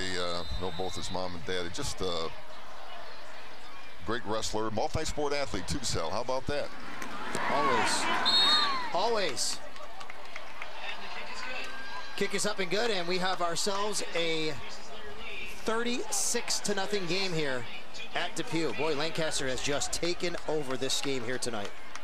There's Hersey. That is Andreessen. That is just too tough. Yeah, the little wrap play, guard comes around, and there's a lot of meat in the hole, so to speak. Coach McDaniel's term. Now I got to ask you, because you were a high school coach in this area for so long. Now where I come from, when I did my thing coaching down in Florida, there was a running clock rule once it got to a certain point. We don't have that here in Western New York. No, we don't. And basically what would happen down there is once it got to 35, the losing coach had the choice. Would you like to have a running clock? And obviously it's not necessarily, you hate saying yes, but you have to say yes sometimes because you want to get out of there. Now, I'm just curious your thoughts if you think that high school football in Western New York should adopt it. I've done a few games like this. I'm not saying DePew can't come back. We've seen things happen. I'm not saying they can't score some touchdowns. But if things get really out of hand, would that not be something that coaches would rather see? No, I'm all for that, Sal, because sportsmanship should trump anything going on in terms of the football game, and the running clock would aid the game of, just going a little bit quicker for unfortunately a team that maybe can't mount a threat. Well, we've seen that ball bounce on kickoffs way too many times for DePew, and they've almost lost it a couple times. That one, they grab, get it to the 30-yard line, they'll have first down there. 2:31 left. Yeah, now you're Coach Wilson. Now, what do? Like I said, I've been in this spot. You mentally you're kind of beat up a little bit in the first half. You got 2 minutes left to go. And again, it sounds crazy, Sal, but it's just, the big plays come one play at a time. You just have to grind it out. You're not going to help yourself out by having a turnover here. You just have to keep the ball out of Lancaster's hands and just make a drive. Pagano goes back to the shotgun, hands it off. Clark is the ball carrier. Gains a few. Actually, going to say it was only about a 1-yard gain there after being knocked down. I did mention before, Sal, is that both these teams are pretty heavily favored in terms of the senior lineup. I know Lancaster has a couple of underclassmen on the offensive line and a couple of receivers that are underclassmen. But by and large, both teams are heavily laid in seniors, and pretty good leadership on both sides. There's the give to Clark again. Clark trying to get to the outside. He gets over the 30-yard line. The 32 is where they'll stop him. So now it'll be third down and 8, excuse me. 1:37, the clock is ticking. Dominic Chiramane traveling down the line of scrimmage along with Joe and made a key stop. It's a credit to Lancaster for having this come this way. And they're subbing a lot of people in and out on the defensive line too, Sal, just to keep them fresh. We talked about those minutes that those kids got in those games in the second half. That's right. It's paying off now. Absolutely. Snap. Pagano looks, throws, has a man. It's caught. Turning upfield and gaining first down yardage on a nice effort there at the end. It was DiRenzo. And Dante, the 5'9" junior, does a nice job to gain the first down after being wrapped up there close to those sticks. Good job here. Yeah, good little play. Dante DiRenzo is the son of their defensive coordinator. Great young athlete, only a junior. Plays both sides of the ball. Credit to the Wildcat team. Good player. First down and 10 at the 40 now. This is Clark trying to get to the outside. He can't, but he bounces off a couple of Legends, and now he's driven back even further.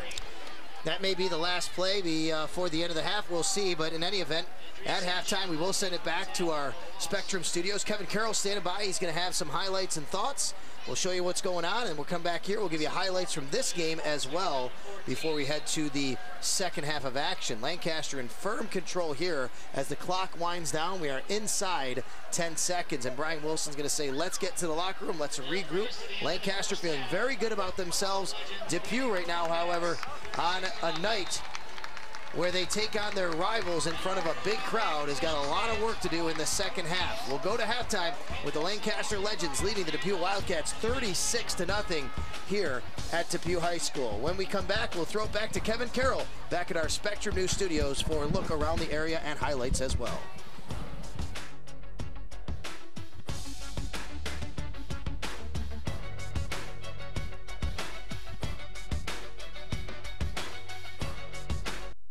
Imagine if you had the power to choose whatever weather you wanted. Sunny and warm? You got it. Lawn needs a little water? No problem. The thing is, it's not possible. With Weather on the Ones, we can't control the weather, but we can give you updates every 10 minutes. So you'll be prepared for whatever weather conditions come your way. Weather on the Ones, only on Spectrum News. No matter how perfect the weather may be, that can change in the blink of an eye. That's why Spectrum News has weather every 10 minutes. When you need the weather, we have the weather. Spectrum News, your 24-hour local news channel, has weather every 10 minutes on the ones. 1 after, 11 after, 21 after. You get it. Your next local forecast is just a few minutes away. Weather on the ones, only on Spectrum News. I routinely get emails that say, you're too liberal or you're too conservative. I find that encouraging because it indicates to me that we're somewhere in the middle, which is what we're aiming for. And we have confidence that viewers have the capability of making their own decisions and taking in a whole wide range of information that we're hopefully providing to them, and then subsequently they can determine how they feel and what they want to do about it. That's our goal, is to inform. Capital Tonight, weekdays at 8 and 11:30 p.m. only on Spectrum News. If you had a magic crystal ball, it would be easy to predict the weather. But magic crystal balls don't exist. Lucky for you, there's Weather on the Ones on Spectrum News. With Weather on the Ones, you get local weather updates every 10 minutes from any device. Mornings, afternoons, or evenings. Your forecast is always right around the corner. That's better than a crystal ball. Weather on the Ones, only on Spectrum News.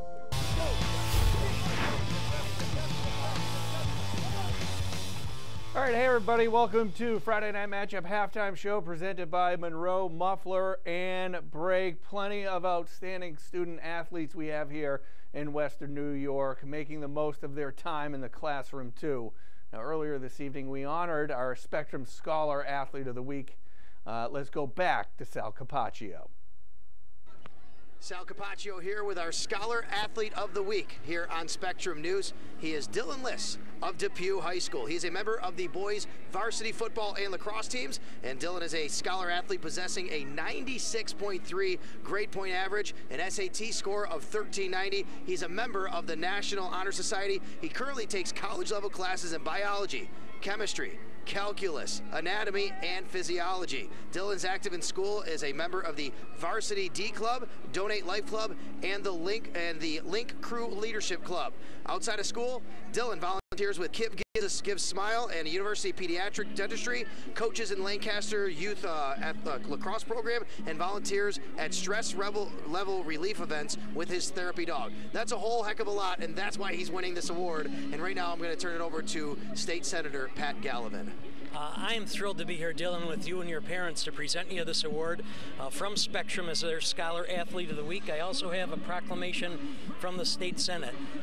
I'm really proud that you live in our district. I'm sure your parents are proud, and I wish you the best of luck tonight and in your future. There you go. Hey, Dylan, I have a question for you. How do you balance your athletic and academic life so well and your everyday side of things? Just takes a lot of hard work. Got to take advantage of all the free time that I have. Can't slack off, can't procrastinate. If I need help, I have to go talk to my teachers and everything. As soon as I get home from practice, got to do all my homework and everything. Well, doesn't sound like you have a lot of free time like that, and that's why you win this award. Congratulations. Thank you. All right, that is our Scholar Athlete of the Week here on Spectrum News, Dylan Liss of Depew High School.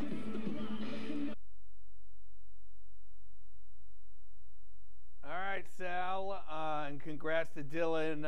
We'll get back to the game in just a bit. Casey Bortnick's going to get us caught up on all the day's big news. All right, and really one big story everybody's following today. Kevin, thank you very much. We're continue to follow tonight's breaking news we've been following all evening for you. Authorities are expected to continue searching overnight for a missing Buffalo police officer as we have been following this breaking news all evening long. Spectrum News reporter Sarah Blazonis joins us now from the scene, where a multi-agency effort is underway to try to locate this missing police officer.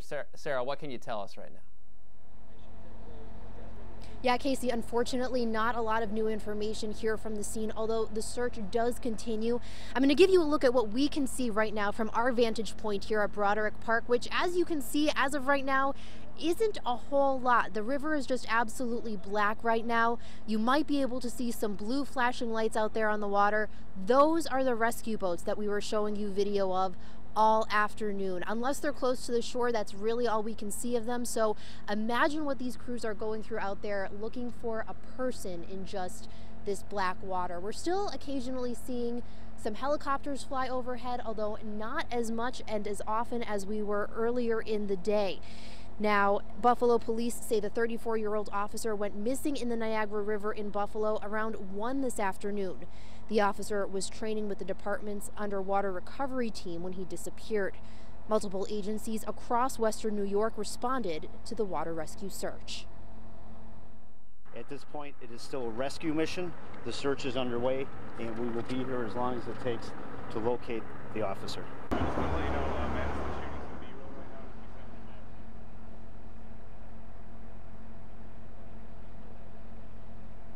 We also spoke with Carol Anderson, who's an experienced scuba diver.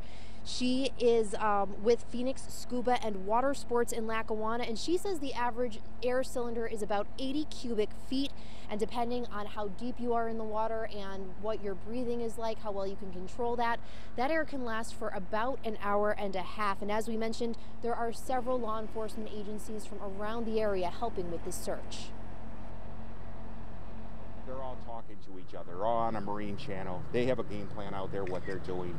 I know the sheriff's boat, I know the city of Tonawanda, I know Grand Island Fire, they all have side scan sonar on their boats.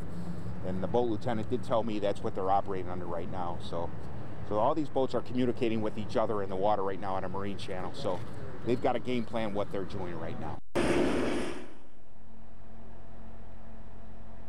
Now, we've also been told by officials that Canadian law enforcement is also helping out with this search, which we expect to continue for the foreseeable future. We're also expecting an update from law enforcement coming up later this evening, so we'll let you know what we learn from that. For now, reporting in Buffalo, Sarah Blazonis, Spectrum News. Sarah, thank you. Authorities in Niagara County are investigating after drugs were found at a Lewiston Porter school. Police say marijuana and psychedelic mushrooms were found during a random canine search on Friday morning. District officials would not say whether or not they were found at the middle school or the high school. 5 surrounding law enforcement agencies helped out in the search. Officials say that's due to the size of the building. Officers say they met with the suspects and their families, though they don't expect on filing any charges. An Amherst man pleads guilty to stealing more than $300,000 from an area medical facility. 55-year-old William Gajewski pleaded guilty to grand larceny, forgery, and criminal tax fraud. From March 1st of 2015 to December 31st, 2016, Gajewski admitted to stealing $318,000 from Buffalo Rheumatology and Medicine in Orchard Park while he was serving as an office manager. Gajewski forged documents for false expenses and deposited money into his own personal checking account. He also failed to pay more than $11,000 in back taxes. Gajewski faces up to 15 years in prison. He's expected to appear in court for sentencing in January. University at Buffalo police are investigating reports of a man committing a lewd act in front of a 14-year-old boy. They say the incident occurred at around 6 Thursday night in the men's sauna at Alumni Arena. University police say the suspect is a man in his 40s with colorful tattoos on his shoulders. Anyone with information should call investigators at 716-645-2222. All right, that does it for your Friday night matchup halftime news brief. It was brief. Let's head now to the Weather Center for a quick check of the forecast. Here's Todd Kirkman. Well, it looks like it's going to be a pretty good Saturday for us, all things considered, for this time of year. We are going to find a lot of clouds and the chance for some scattered showers coming in later in the day, but high temperatures are going to be running well above average. Now, if you want to get out this evening, not much going on. We've got a lot of clouds, some occasional breaks in that overcast, and of course, the risk of a stray shower is with us. But again, most of the time in most areas will stay dry. Lows in the Buffalo area tonight down in the mid-50s. Tomorrow, low 70s. That's more than 10 degrees above average. Even in Jamestown and across the southern tier, temps tonight settle in the 50s, some patchy dense fog. And tomorrow, a decent day, highs also above average, peaking from 65 to 70. All right, Todd, I like the sound of that. That's it for me, Kevin Carroll, and he's in studio, but he'll be in studio coming up after the game. Friday night matchup halftime show is presented by Monroe Muffler Brake. It continues after the break. Stick around.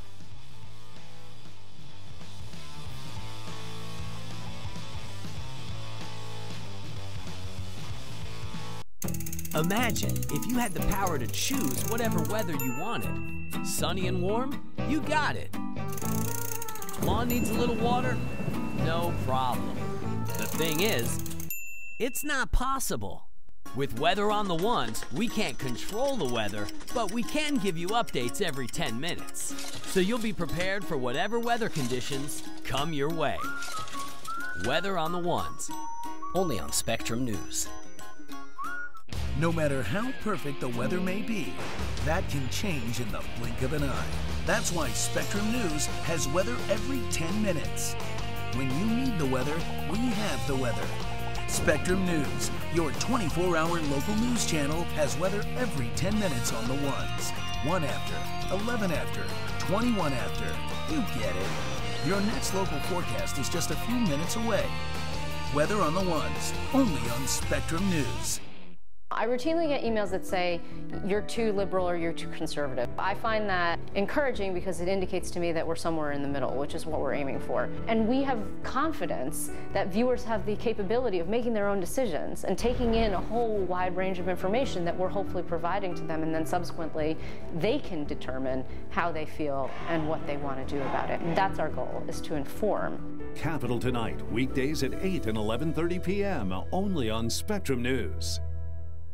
If you had a magic crystal ball, it would be easy to predict the weather. But magic crystal balls don't exist. Lucky for you, there's Weather on the Ones on Spectrum News. With Weather on the Ones, you get local weather updates every 10 minutes from any device. Mornings, afternoons, or evenings. Your forecast is always right around the corner. That's better than a crystal ball. Weather on the Ones, only on Spectrum News.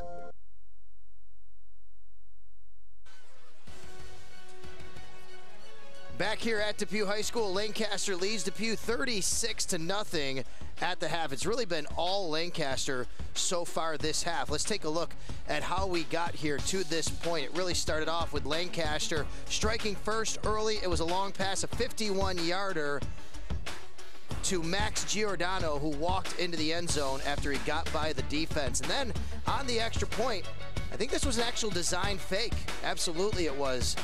And it was number 15, Ryan Sokolowski, actually getting the two-point conversion there. Then it was Andrew Hersey. Andrew with a 30-yard TD run to put Lancaster up 2 scores. The extra point made that 15-0.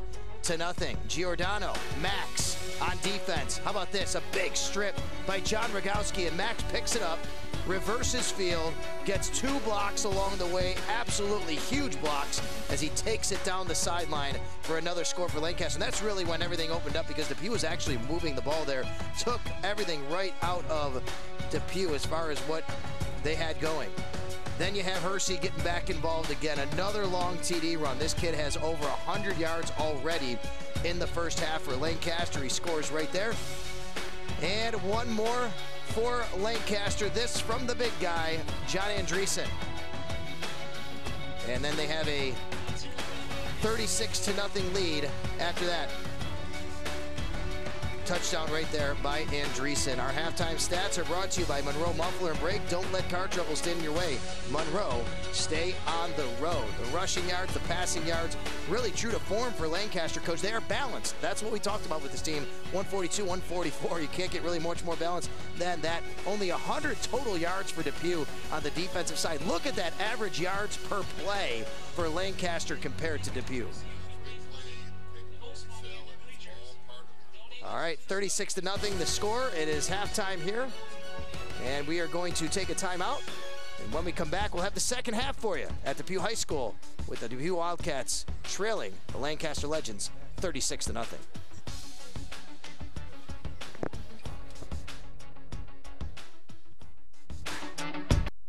Imagine if you had the power to choose whatever weather you wanted. Sunny and warm? You got it.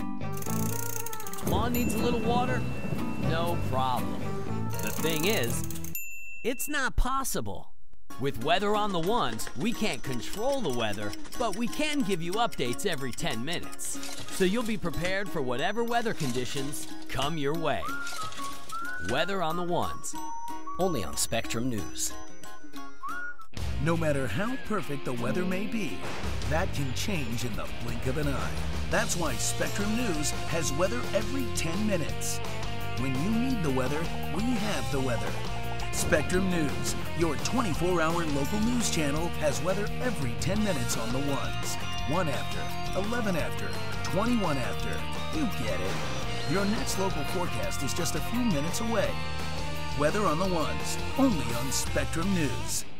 I routinely get emails that say, you're too liberal or you're too conservative. I find that encouraging because it indicates to me that we're somewhere in the middle, which is what we're aiming for. And we have confidence that viewers have the capability of making their own decisions and taking in a whole wide range of information that we're hopefully providing to them, and then subsequently they can determine how they feel and what they want to do about it. And that's our goal, is to inform. Capital Tonight, weekdays at 8 and 11:30 p.m. only on Spectrum News. If you had a magic crystal ball, it would be easy to predict the weather. But magic crystal balls don't exist. Lucky for you, there's Weather on the Ones on Spectrum News. With Weather on the Ones, you get local weather updates every 10 minutes from any device. Mornings, afternoons, or evenings. Your forecast is always right around the corner. That's better than a crystal ball. Weather on the Ones, only on Spectrum News.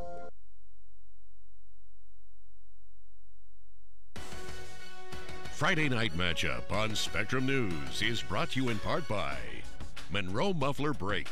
Don't let car trouble stand in your way. Monroe, stay on the road. 36-0 here at Depew. Lancaster with a commanding lead. The number 2 team in the entire state of New York.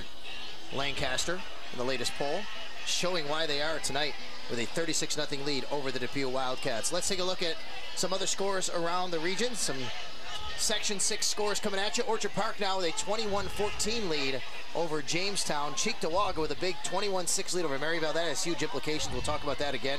Southwestern 7-3 over Cassadaga Valley Falconer. Speaking of alums here at Spectrum, how about Southwestern head coach? Oh, yeah. And his name is J.U. Colcrick, excuse me, I know that. He's a good friend of mine. West Seneca East over West Seneca West, 20-19. That's a big game right there going on in West. West is undefeated, looking to win that division. Williamsville East is trailing Grand Island 14-0 at the half. It is Frontier 14, Hamburg 0 also at the half. Clarence has a 13-6 lead over Hutch Tech in the third quarter. Sweet Home leading Williamsville North 27-12. North looking to go undefeated. This is what Week 7 is all about, though, isn't it, Coach? Amazing. Some of these scores from around the area. But a couple of those games we just talked about. Yes, J.U. Colcrick, sorry. Good friend of mine, and his name just escaped me, and I apologize. But Southwestern doing a great job with that Southwestern team. But how about the West score? They're losing their rival East by a point. They're looking to go undefeated. They're looking to, take the division, get back to the playoffs as they already clinched a playoff spot, and then same thing with North and Sweet Home. Well, the game's not over yet. Let's give them credit, but you're right. Matt Myers, the quarterback of West, has elevated that whole program. Mike Bastola is, really basking in the limelight now with those players. But credit East for keeping it close, and that's what we talked about before, Sal. If you want to make an upset, keep it close. Grind those positions out and get it done. One more score to pass along to you. A lot of you in Western New York are interested. The Syracuse Orange are playing the #1 team in the nation and the defending national champion Clemson Tigers up at the Carrier Dome tonight, a Friday night game, and they are leading as they are going to have 1:30 left before halftime. Syracuse leading Clemson 17-14 behind Dino Babers coaching that team led by Eric Dungy at quarterback. You don't happen to be a Syracuse alum, are you? I am, and I'm a fan too, Okay, let's take a poll over here, see how many people are Syracuse alums. Oh, there's a few hands up here. Neil H. Talley, U.S. Army Brigadier General, class of 1979. Kelly Lynn Russo, class of All right, so now we have elevations or recipients that contribute greatly to the well-being of society. We honor them and celebrate them. So the kick will take place at the 40-yard line.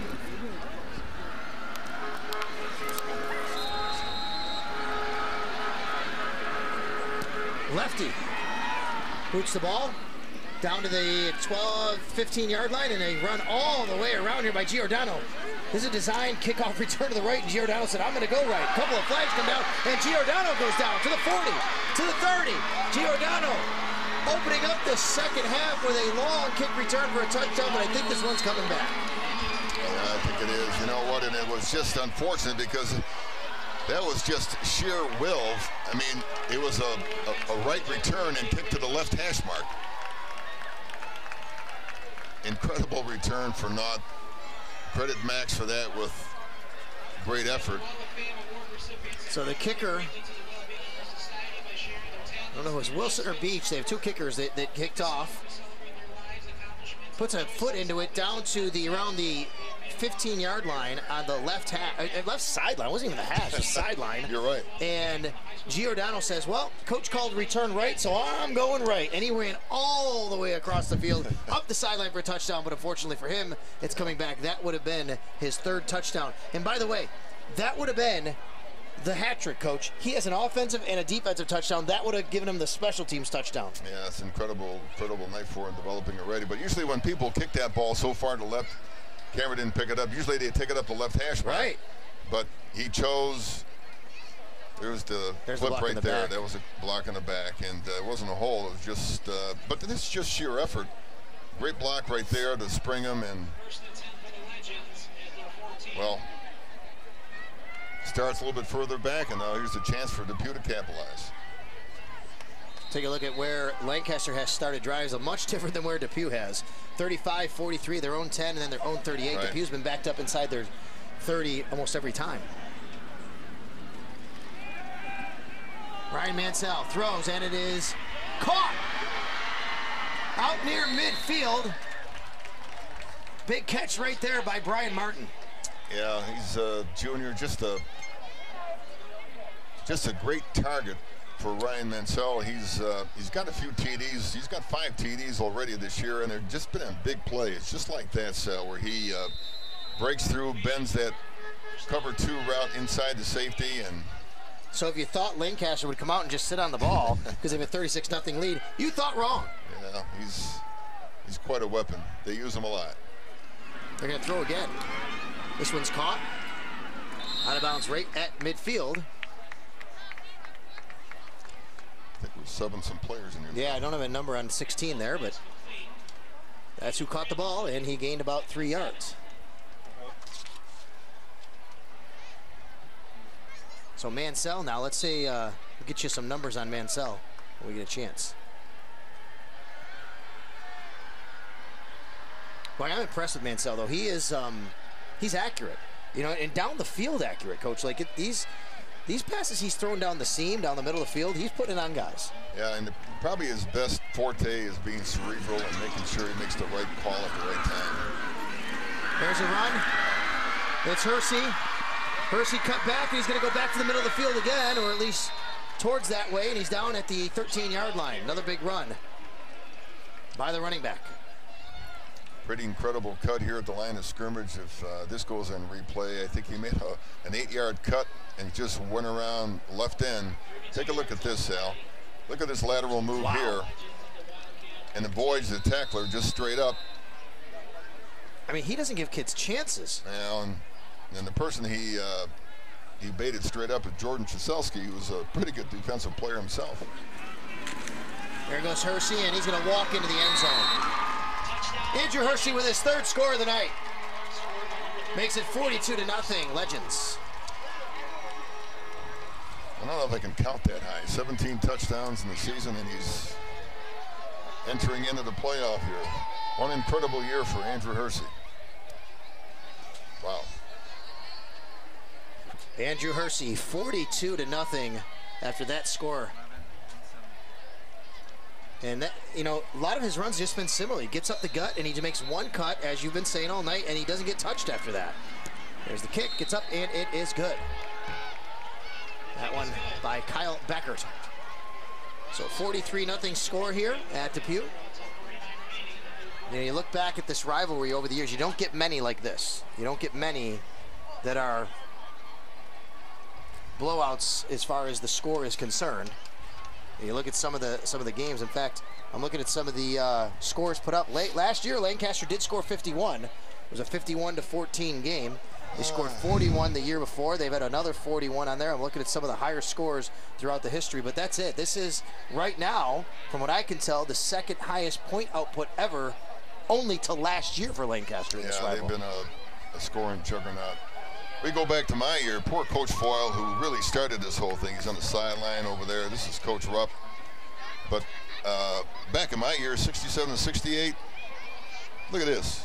Depew winning both games. And by the way, Sal, as you would say, by the way. 13-6 and 6-0? Yeah, let's not echo that too loud here. But anyway, how about this? A player that was on Lancaster's squad the next year transfers to Depew and scores a winning touchdown, 6-0 at Lancaster. My goodness. Yeah, my goodness is right. I think we said something other than my goodness. Probably. But talk about people within the community scoring touchdowns on you. That's almost a felony around here. Right. But it happened. There's the catch on the short kickoff, and that was Biersbach, I believe.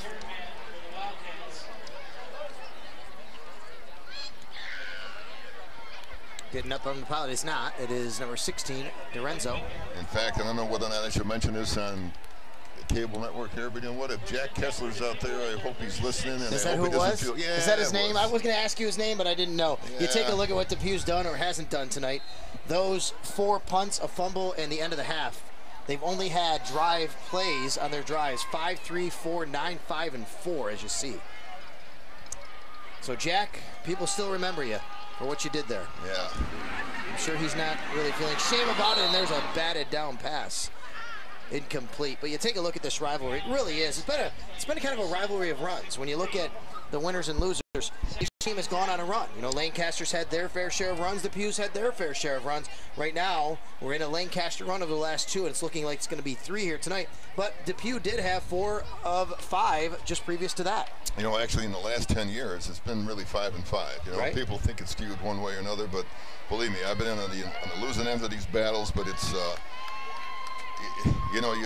this rivalry week, Sal, is just something that it's so. From the outside, it's difficult to understand, but from the inside, it's difficult to explain because of all the pageantry and everything involved with the game. One thing I can guarantee, that if there are people out there that have played in this game, you will never, ever forget the game that you played in as a senior. Right. And every time this game is replayed, like let's say tonight, you relive those times, you know. And for the people watching that never played in the game, all I recommend is that you just appreciate the pride and celebrate the whole week with everybody, because it's homecoming. It's a homecoming dance, a pageantry. The band gets involved. The whole community kind of involves itself in this whole game. It's a great week. I'm looking over some of these scores. What happened in 1983? Depew won the game 3-2, Coach. 3-2. And did they play hockey one year instead of football out here? Well, Sal, I know Depew won that game 3-2, and it was a mud bath. It was on this, I believe it was on this field, and had a safety. I mean, you could tell by the score, it wasn't a vaunted spread offense, so to speak, here, and just a field goal won it at the end. There have been some dramatic victories, believe me. Teams are undefeated coming into the game. The players knew that even if they had a poor season, they had a Depew game to bail them out. Or the Lancaster game, depending on what side you're on. Long punt, nice punt right there. Is going to be down inside the 1-yard line early. Great job there. But right now, as the score stands, for historic purposes, we'll let you know, if the score stands right now the way it is, this would be the largest margin of victory in this particular rivalry for either school. 43-0, 43 points. Neither team has ever beaten the other by that wide margin of victory. So just for historic purposes, if this stands, that's what we're looking at tonight. And again, the sportsmanship on both sides has to be maintained. And, what we're hoping for is that, we get out of Dodge alive here, because we have playoffs, Sale, coming up next week. Yes, we do. Here's a snap. Some nice moves to take it up the field, and I think maybe a new quarterback in here for Lancaster. We'll see. It is number 13. It is Gianluca Fulcinetti. Sal, it's just up your alley, isn't it? Did I say that right? Yeah. I think I did. With Gianluca Fulcinetti. With perfect. I love it. Perfect. I even had to do the hand signals with it when I was saying it up here in the booth, folks. Oh, his family is just thrilled with that pronunciation. So great. Good for You know everybody in Lancaster. Do you know the family? No, I don't. No, I Fulcinettis? don't. I'm not acquainted with the young man. I see him at practice. He's doing a great job with the team. You know, he's been in, too, on some duty late in the games, certainly when, you know, the game's been out of hand. He's handled himself really well. He really throws a nice football. But this is what we talked about with some of these guys getting some of these opportunities, because you just don't know. Maybe in a playoff week, maybe there's an injury and he has to come in and play. These guys getting, look at the time he's coming in. There's 9 minutes when he comes in left in the second half. That's valuable time for not only him but other players. Yeah, the good and bad of scores being thwarted one side. That's right. Is just, you know, to gel as a team, Sally, you have to suffer a little adversity to bring in the ranks, so to speak, here. You know, and Lancaster hasn't. Illegal motion, illegal shift called here, so they'll go against Lancaster. They'll march it back a little bit. But yeah, 9 minutes left, excuse me, in the third quarter. So they have plenty of time here for some of these players to really get some valuable experience, as we've said. And you know, you go on to these state playoffs, it becomes tough. It's a war of attrition a lot of times as you go on into playing in November. Snap. Fulcinetti looking. Pumps. Throws. Has a man. It's caught. And out to the 20-yard line. A first down gain right there by the receiver, Tyler Sokolowski.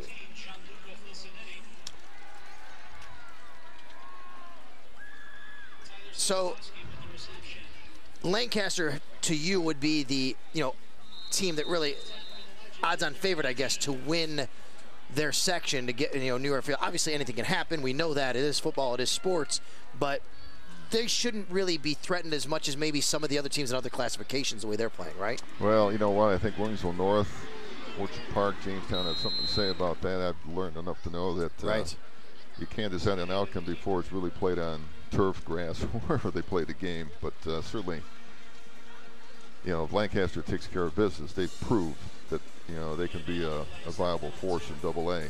And I think the coaches have kind of grounded those players too, to know that you know, any given day anything can happen. Believe me, I've been there, and I can't, you know, those coaches on that staff, a lot of them have been around me to know that the number one thing you want to leave with the team that you're playing is that you're going to leave sportsmanlike and leave with class. And I believe those guys do it with these guys, and they've shown it in the past too. And here's another long run by Lancaster, getting free as the ball carrier, Brandon Wingard. Wingard down to the 8-yard line before he's brought down. If it's not one, it's another. I mean, they just coming at you in waves. Doesn't matter what the jersey number, what the name. Yeah, Wingard has some fresh legs. You know, Percy's on the bench, but here's a guy that can take it to the house and waiting for his chance, and why not? In a big stage like the Lancaster Depew game. So 43-0, Lancaster has the lead, and with 6:58 remaining here in the third quarter, they're knocking on the door again.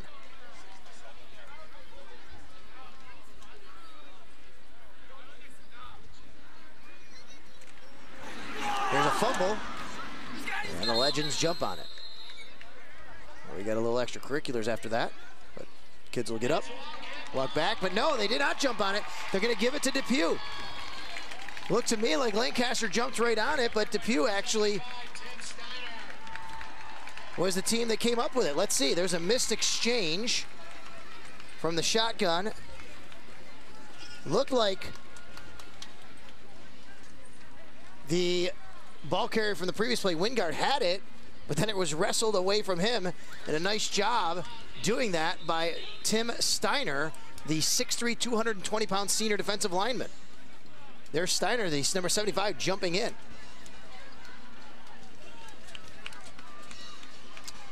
Well, here we go with Depew now. You know, another thing too, Coach Wilson at halftime, you're telling your team just to take one play at a time, and it's so difficult after what these guys have gone through this year. They've won 4 games in a row, and as we mentioned before, 2 games could have gone their way very easily by a better half and a couple of points going their way. Depew has a good football team, Sal, and the kind of thing that Coach Wilson wants to do right now is that, look, get him out of this game, and we have a playoff week coming up. That's they right. have to get ready for their playoff opponent, no matter who it is. It could be, Cheektowaga, Maribel, whoever finishes theirs, perhaps. You've seen it for weeks now. We're airing a special 30-minute edition of Capital Tonight with Liz Benjamin. Fridays at 5:30 with a re-air at 11:30. Capital Tonight featuring candidates in local races and your elected officials in Washington and Albany right here on Spectrum News. But as I was saying, I think Coach has to just kind of capitalize on successes. And you look at his score right now, it's so swayed. Take a look at around the area, too. 28-14, Orchard Park leading Jamestown right now in the third quarter. Cheektowaga holding on against Maryville, 21-14, but the Flyers are coming back in that one. Grand Island, 17-7 over Williamsville East. So some interesting scores going on here tonight. We know the score is one-sided over here, but we see both sides kind of assisting people off the ground. A lot of these guys know each other, Sal. Yes. From basketball leagues that they play together. Heck, they see at the mall. They see each other at the mall probably on a daily basis. Oh, they see each other daily. I mean, they're friends of each other. They know what's going on, and it's that's what the game's all about, though. It's a shared community game where everybody kind of highlights the glamour of the whole week. There's the give to Clark. He's going to try and get around the end. He can't.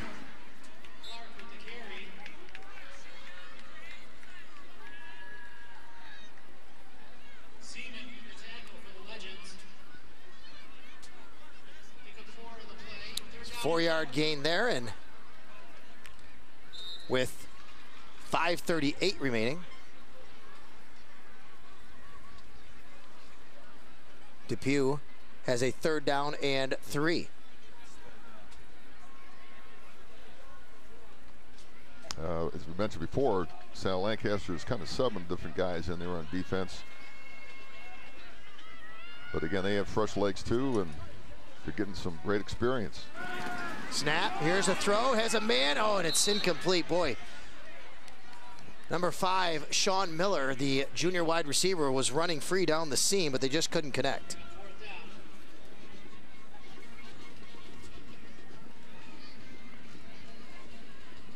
Sean Miller is one of the leading tacklers on defense for the Wildcat defense. 35 tackles, couple interceptions, Sal. Had a pretty good year.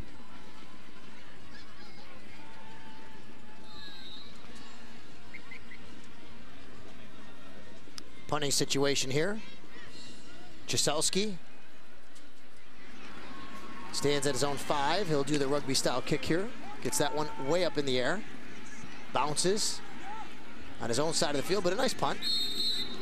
And down at the 43-yard line.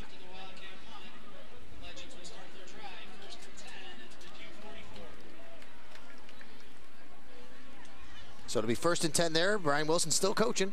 Got to coach to the end. And, at this point, you get your kids in there that are playing, and you tell them it's still a football game. You take it one play at a time, and you play it like it's 0-0, and you just keep doing what you got to do. Yeah, that present moment focus. Yeah, I know. How about that? 13 for 13. Amazing. Wow.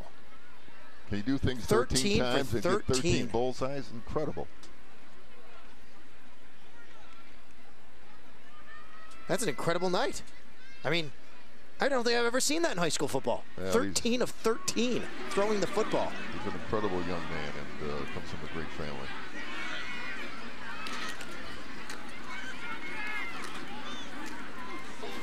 Another fumble on the play. Falsonetti, he dropped it, but it looks like the Legends recovered there. We're giving a baseball update. We'll listen to it here. We got it. No score. Yanks Astros game 1 tonight. Here's the fumble by Falsonetti. Gets on the ground. That's one thing, as you know, obviously, better than anybody up here. No matter what the score is, there are always things you can talk about learning from. There are always things you can talk about correcting, always things you can get better at. That's so far one thing we've seen tonight. The backup group for Lancaster has not secured the ball. Right, exactly. That's something that will be addressed, I'm sure. Short run there. Wingard with 4:07 left and the clock ticking.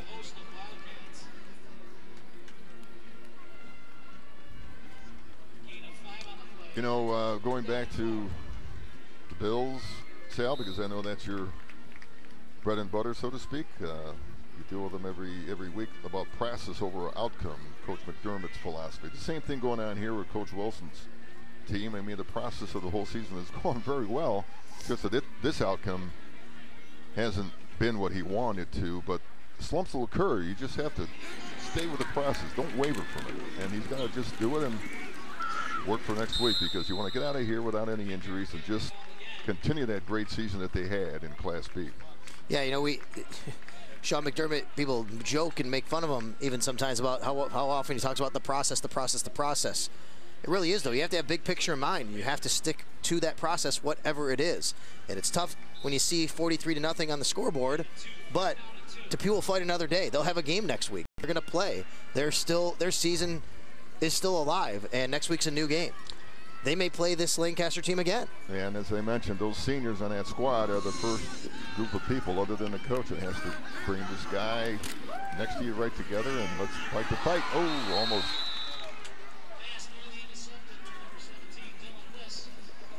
Dylan would like to have that one back, too. He's how about that kid? You know who that is? That's Dylan List. That's our scholar athlete. Exactly. We honored him before the game. Yep. And at halftime, as you saw. Watch Dylan right here. Has a chance. Steps in front of it. He's mad at himself. Yeah, just the frustration the whole team probably has for the night. He is a very, very bright young man. Has a 96 grade point average. SATs at 1390. National Honor Society.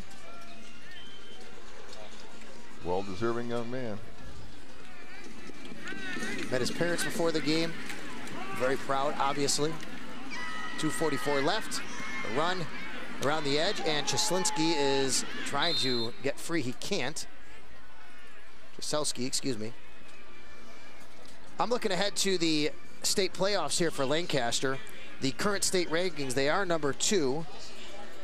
Troy, out of Section 2, is the number 1 team, and you have your usuals like New Rochelle, who are always there.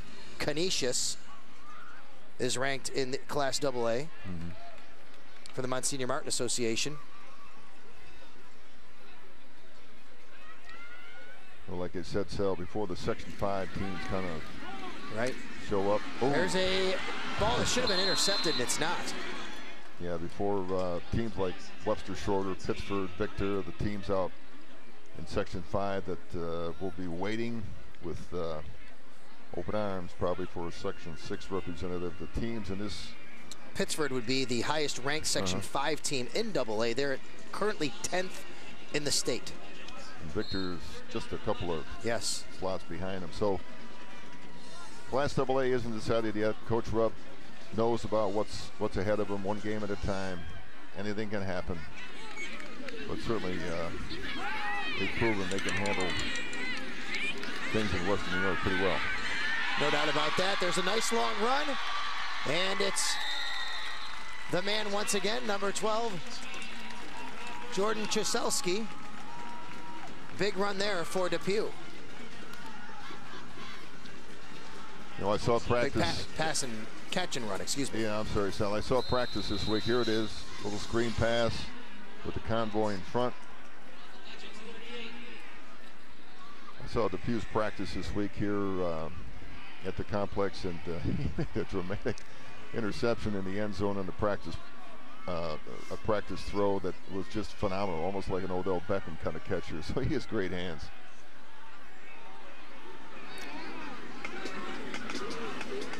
Shotgun, give.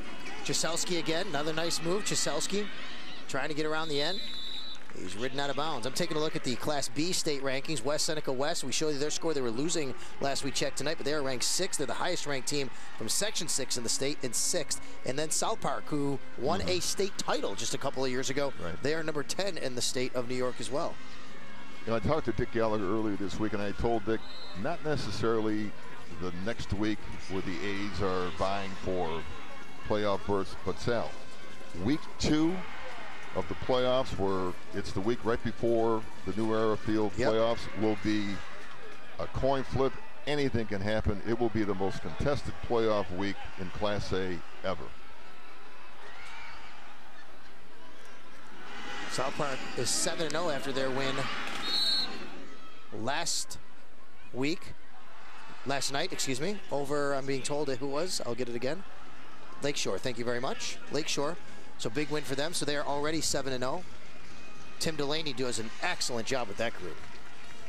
I'm so impressed with the coaches from the Buffalo City schools who came into Section 6 and have just done a great job, like Tim Delaney, like Jason Kolb over at Burgard. Guys, that just they've done a great job at really getting those schools right into Section 6 and doing an outstanding job. Yeah, McKinley's playing better too now, so there's an emergence of some city teams that can make a dent in the Section 6 playoffs.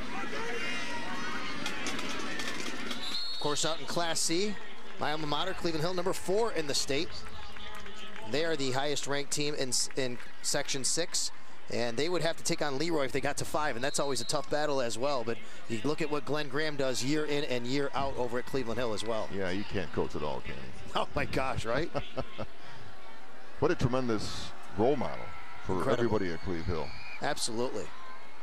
You're just a better person if you're around a lot of these Western New York high school coaches, including the man who's next to me, and he's going to help me bring the fourth quarter. Len Jankowicz with me, Sal Capaccio. We'll have it for you next on Spectrum News when we come back, because it is time for the fourth quarter with the Lancaster Legends leading the Depew Wildcats 43-0 here at Depew.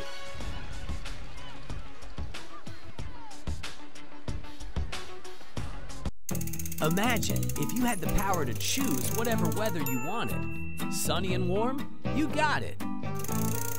Lawn needs a little water? No problem. The thing is, it's not possible. With Weather on the Ones, we can't control the weather, but we can give you updates every 10 minutes. So you'll be prepared for whatever weather conditions come your way. Weather on the Ones, only on Spectrum News. No matter how perfect the weather may be, that can change in the blink of an eye. That's why Spectrum News has weather every 10 minutes. When you need the weather, we have the weather. Spectrum News, your 24-hour local news channel, has weather every 10 minutes on the ones. 1 after, 11 after, 21 after. You get it. Your next local forecast is just a few minutes away. Weather on the ones, only on Spectrum News.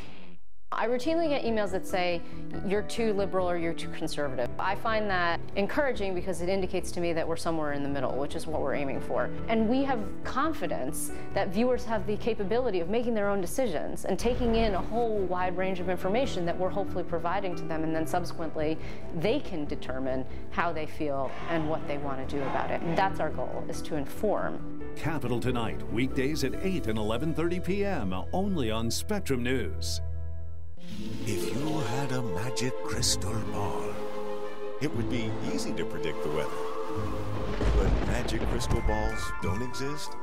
Lucky for you, there's Weather on the Ones on Spectrum News. With Weather on the Ones, you get local weather updates every 10 minutes from any device. Mornings, afternoons, or evenings. Your forecast is always right around the corner. That's better than a crystal ball. Weather on the Ones, only on Spectrum News.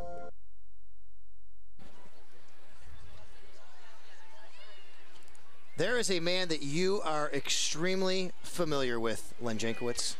Yeah, he's a coach of many in this stadium.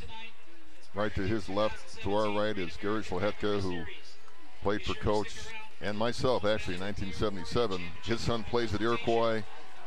Coach Foyle is a mentor to so many. Greater Buffalo Sports Hall of Fame member, Lancaster Hall of Fame member.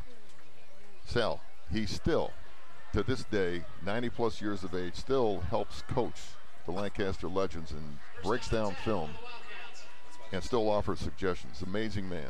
That's amazing.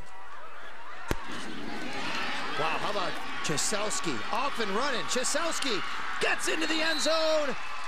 Give it to him. Touchdown. Great effort, Sal. Absolutely.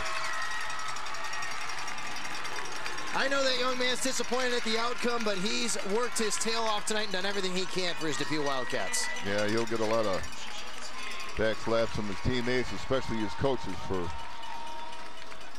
giving that effort. But it's no surprise, because he's given that effort all year, and why not in one of the bigger games of the year for him?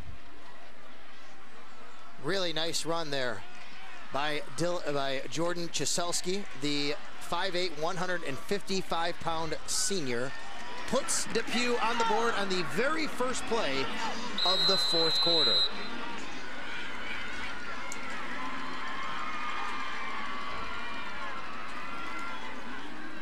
Extra point kick is up, and it is through for a 43-7 Legends lead. That was great to see, Sal, on behalf of depew and the coaching staff. Those are little pluses. Those are little pluses that you got to have. And it tells you that our seniors are not giving up the ship and still giving an effort here. What depew is all built on, Sal. Race to the end zone. Nice run there by Jordan Cheselski. On the day, he has 85 yards rushing. He's averaging 6.5 yards a carry. Yep. Blake Antolzik was trying to cut him off at the pass, but Jordan beat him to the pylon and scored the 6. So, Coach Wilson, I hand it off to you. A 23-yard TD run there. He's created a championship culture around his school.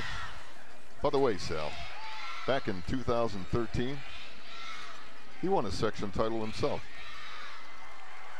Oh, really? Yeah, that's right. And that man can coach. He helps me out at the combine that we do for Section 6. He's a tremendous line coach. He could coach at the collegiate level and really did experience some stuff at UB, and you know, went to Silver Creek, and believe me, Sal, when I say this, any college would hire him on the spot if he was available.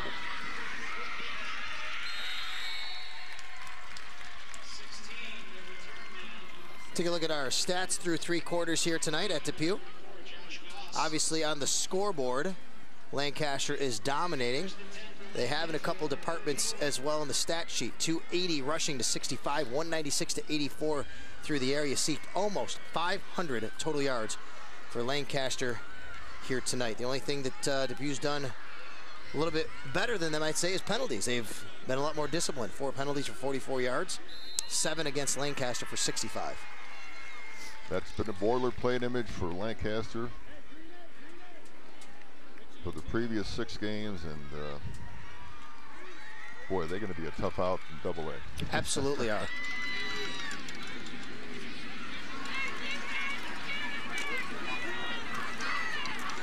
Some new players in for Lancaster again. This is Brandon Wingard, who had a nice long run just a little while ago towards the end of the 3rd quarter. Gets the ball here, moves up a few yards. It'll be 2nd down and 7. Clock will tick now. I don't expect either team really to air it out too much here. I mean, maybe depew goes to the air to try and score again if they get the ball back, but Lancaster most likely going to keep it on the ground.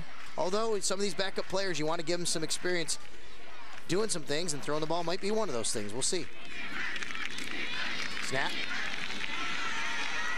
Give, and this one is another new running back into the game for Lancaster, and that is Tim Gardner. He is a 6'1", 195-pound junior.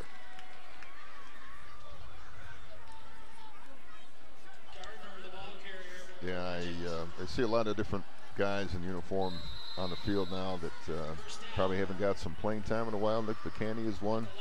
He just left the field. A lot of subbing going on here now. Yeah, they seem a little bit confused. That's why. Maybe you have some new guys in the game. I do like the fact that, you know, they're allowing this now. Now you might have a penalty coming up here if they continue to sub this way. Yeah, that was a good no call there. Yeah, you're going to let that go. Guy came on late. Another ball security issue here with the backup offense for Lancaster. Something that coach isn't going to be happy with, but give depew credit. They're right there again to pounce on it.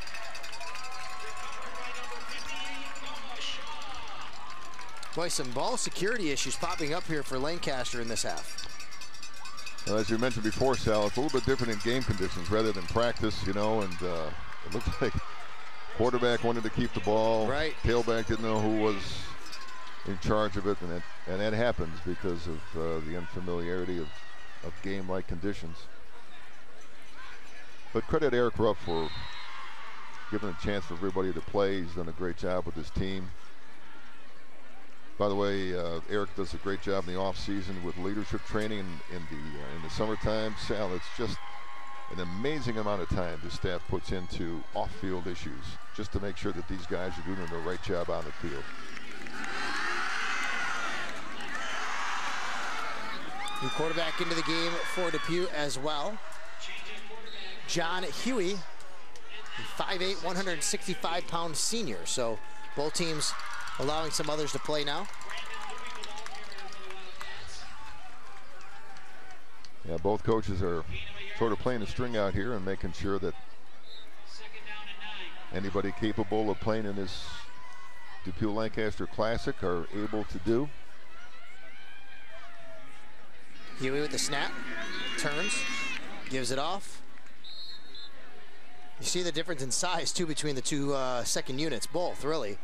A little bit of a much smaller group up front on the Lancaster side from what we saw a little while ago, and really for Depew, especially the skill position guys, you see that as well. Right. All right, there's West Seneca West now. They're back up on top, 27-20 over East. And Cheektowaga, how about Maryvale still hanging in there? Cheektowaga with a 28-21 lead over the Flyers. Talk about the neighborhood rivalry, Sal. You're from there, you know. That's right. J.U. Colcrick and his Southwestern team wins 7-3 over Cassadaga Valley Falconer. Trojans having a nice season going on. Well, I said that I saw them play up at Cleve Hill just a few weeks ago, and what a difference that in that Southwestern team from a year ago. They've done such a nice job, J.U. and his coaching staff, to get them from where they were last year to where they are now, and they're a factor in Class C. And that, right, and I believe that game could be a preliminary of the New Era Field Playoff Final, as was last year.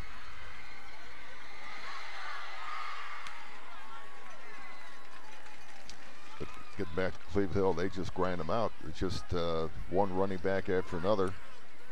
Always known for the speed at Cleve Hill. I mean, just so much speed year in and year out, going back to the days when I was not even on varsity football yet and they had great teams. There's a long toss out of bounds.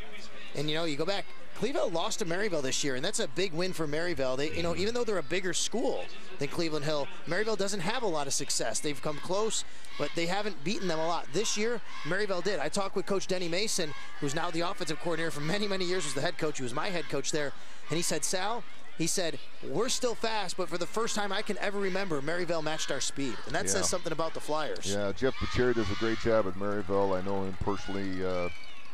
He's another guy too, a grinder who just is a great role model for the kids at Maryville, and it doesn't take much to get you over the hump. Maybe a couple of players, and they have them this year. Steve Griffin, the defensive coordinator, former Lancaster alumni there. Also too. The athletic director. Yes, he is. Does a great job at Maryville, and I heard he may be retiring by at the end of this year. Pretty sure that may be the case. Well, let's see what happens at the end of the year. Before he turns in his papers. You never know. So if you're not, Coach, I apologize, but I thought I did hear someone say that.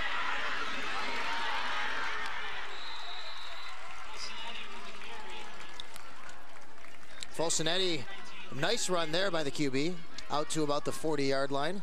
Gianluca showed his speed getting around there. He probably would like to keep it in bounds rather than getting out of bounds, but keep that ball tucked, Gianluca. And then we haven't even talked about Coach Fada and what he's done at Cheektowaga. I mean, oh my gosh. Right. How about that situation? Vice principal and principal, head coach and assistant. Amazing, right? Yeah. Credit the Board of Education for giving them the leeway to do that.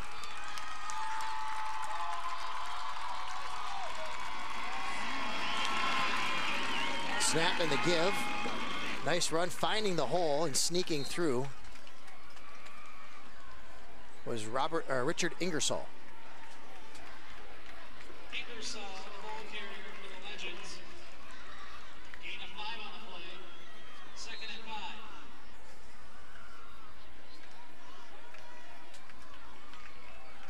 5. Be a 2nd and 5 here for Lancaster. One of my former Cleveland Hill teammates, speaking of the Cheektowaga schools, is now the head coach at JFK. That is Jeff Sabatino. Mark Ostenpowski. And Mark Ostenpowski, I don't think he's coaching anymore. I think he's now in administration. Okay.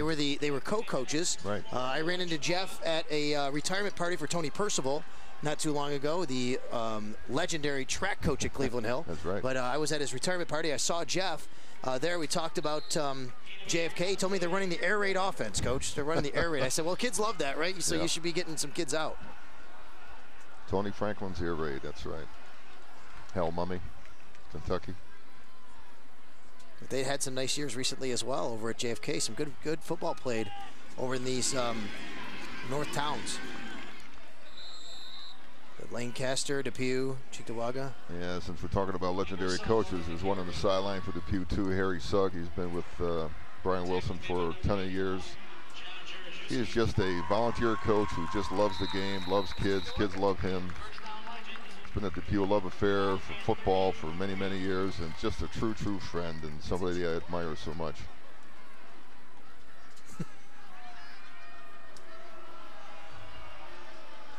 We have a 1st and 10 now situation here.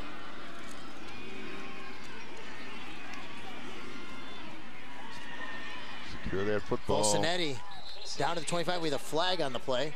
Clock is ticking now, 6:19 left, and it stops.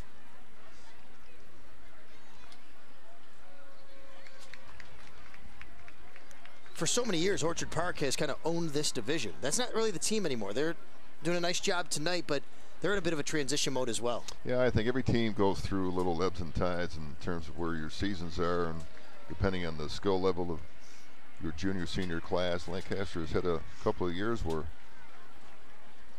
everything's come to a point where, you know, they're filling their field with a lot of athletes. Great coaching takes effect, and the whole team takes off. Orchard Park had a few years that happened. I was unfortunately a victim of all that stuff too, but our kids battle with them. But they just had some great athletes who had some sectional championships to show for it.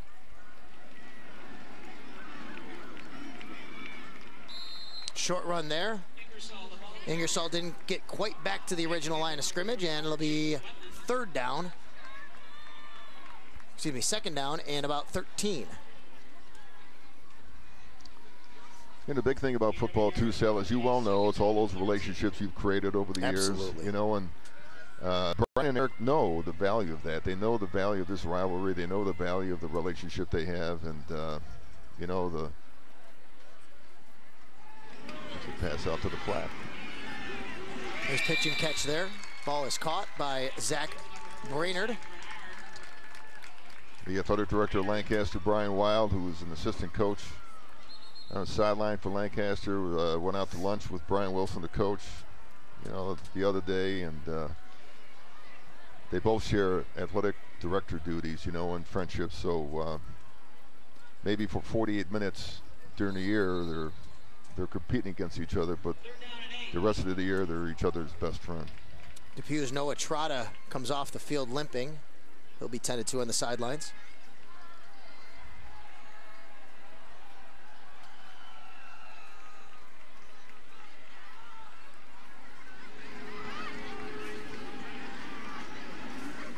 Bolsonetti takes the snap, gives.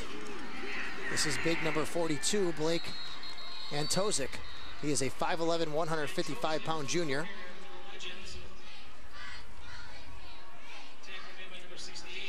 That'll bring up 4th down, and we are inside 4.5 minutes left in this one. You know, those assistant coaches for both staffs, too, do a heck of a job. Dave Mansell, we talked about Brian Wild, Scott Gunther, Sean Brousseau, as you mentioned before. Ryan Radke, a former quarterback. Cheektowaga has defeated Maryville. That is a final now, 28-21. Wow. Frontier with a 2-point victory over Hamburg, 22-20. Neighborhood rivalry. Absolutely.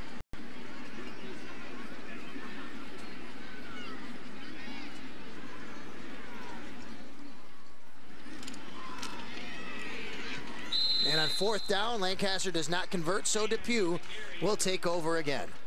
Yeah, and tip of the hat to the assistant coaches at Depew. Anthony Buno, former quarterback, just a great human being. Mark Dorenzo, we mentioned him.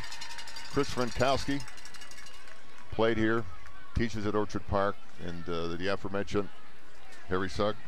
Let's take a look at this 4th down stop. All right. Whew. Nice tackle made there. And that is number 68, getting up from that, Hunter Sharples, 6'1" senior. As the sounds of Neil Diamond ring out here at the Frank Constantino Sports Complex at Depew.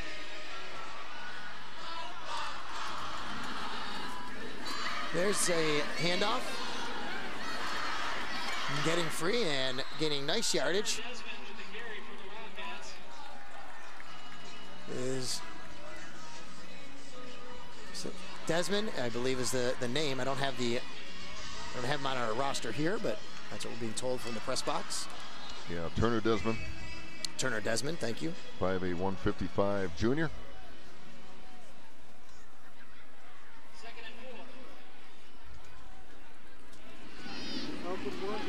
On 2nd and 4, here's another run. This one is taken up to about the 35-yard line.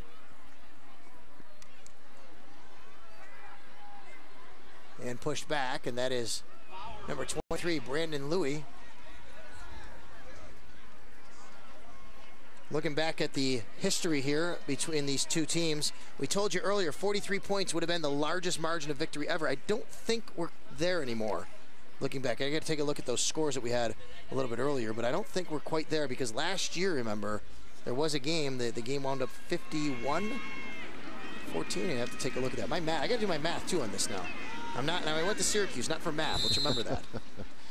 I was a history teacher at one point. Yeah, 51-14 last year, but so it's a 37-point game. So that would eclipse. Well, there you go. 35-28. West Seneca West beats West Seneca East. A little breath of relief from the West Seneca West fans, that's for sure. You know, regardless of the big scores, and I wasn't much on kind of establishing records and scoring or anything else. I was just worried about the W, just like Eric is right now. And you know, these you remember the wins, but sometimes not necessarily the scores. But it was a 36-0 score. Lancaster won in 2013. That would match that here, and 37 points last year. So this would be the 2nd largest margin of victory, tied for it at least. And you know what? It's probably a direct reflection, Sal. You mentioned these scores here of the spread offense that is kind of in vogue in high school football right now. You know, back in the days where you mentioned that 3-2 score, believe me, there were 2 tight ends, full house backfield, and we were running a belly series and probably ankle deep mud, you know. That's right. There have been several ties. There you go. There's a look at the, and as you said, it's 5-5 the last 10 years. People might not realize that because of the last few years that Lancaster has pretty much dominated. But, you know, Depew had their run. They had 4 out of 5. Before that, Depew, Lancaster, a couple of them in there. And the funny thing about these games that are on the board right now, the ones I remember, Sal, are the ones you lose. Yeah. Coaches, those are the ones that stick with you, right? Yeah, because that's why coaches get out. They say that the highs of winning will never match the lows of losing. That's why I'm up in this booth, Sal. That's why I'm up here, because you want to do the best you can for your kids. A lot of times when the results aren't there, you feel like you're not giving them enough. You know, and that sounds like it's just a trite little excuse, but really, these kids work so hard nowadays more than ever. It's 365 days a year they're thinking football, even if they're on for another sport. So you want to make sure they give them the best advantage you can of winning. And sometimes when that doesn't go, you kind of feel you might be the reason for it. Although you want to do the best you can. Maybe one of the more odd things about the rival, there's been 4 0-0 ties. 4 0-0.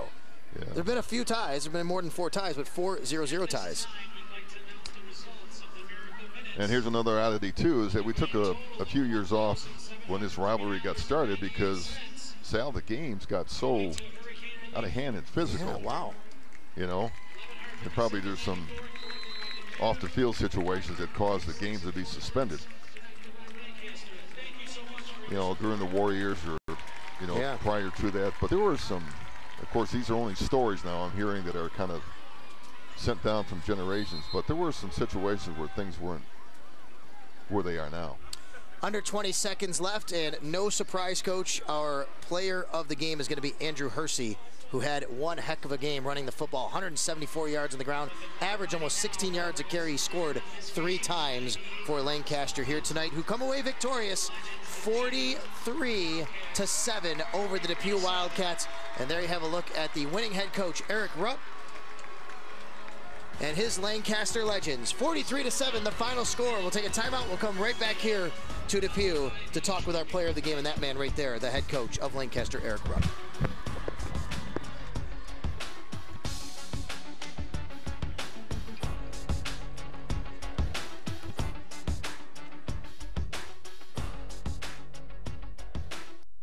Imagine if you had the power to choose whatever weather you wanted. Sunny and warm? You got it.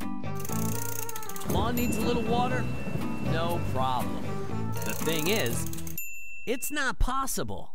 With Weather on the Ones, we can't control the weather, but we can give you updates every 10 minutes. So you'll be prepared for whatever weather conditions come your way. Weather on the Ones, only on Spectrum News. No matter how perfect the weather may be, that can change in the blink of an eye. That's why Spectrum News has weather every 10 minutes. When you need the weather, we have the weather. Spectrum News, your 24-hour local news channel, has weather every 10 minutes on the ones. 1 after, 11 after, 21 after. You get it. Your next local forecast is just a few minutes away. Weather on the ones, only on Spectrum News. I routinely get emails that say, you're too liberal or you're too conservative. I find that encouraging because it indicates to me that we're somewhere in the middle, which is what we're aiming for. And we have confidence that viewers have the capability of making their own decisions and taking in a whole wide range of information that we're hopefully providing to them, and then subsequently they can determine how they feel and what they want to do about it. That's our goal, is to inform. Capital Tonight, weekdays at 8 and 11:30 p.m. only on Spectrum News. If you had a magic crystal ball, it would be easy to predict the weather. But magic crystal balls don't exist. Lucky for you, there's Weather on the Ones on Spectrum News. With Weather on the Ones, you get local weather updates every 10 minutes from any device. Mornings, afternoons, or evenings. Your forecast is always right around the corner. That's better than a crystal ball. Weather on the Ones, only on Spectrum News.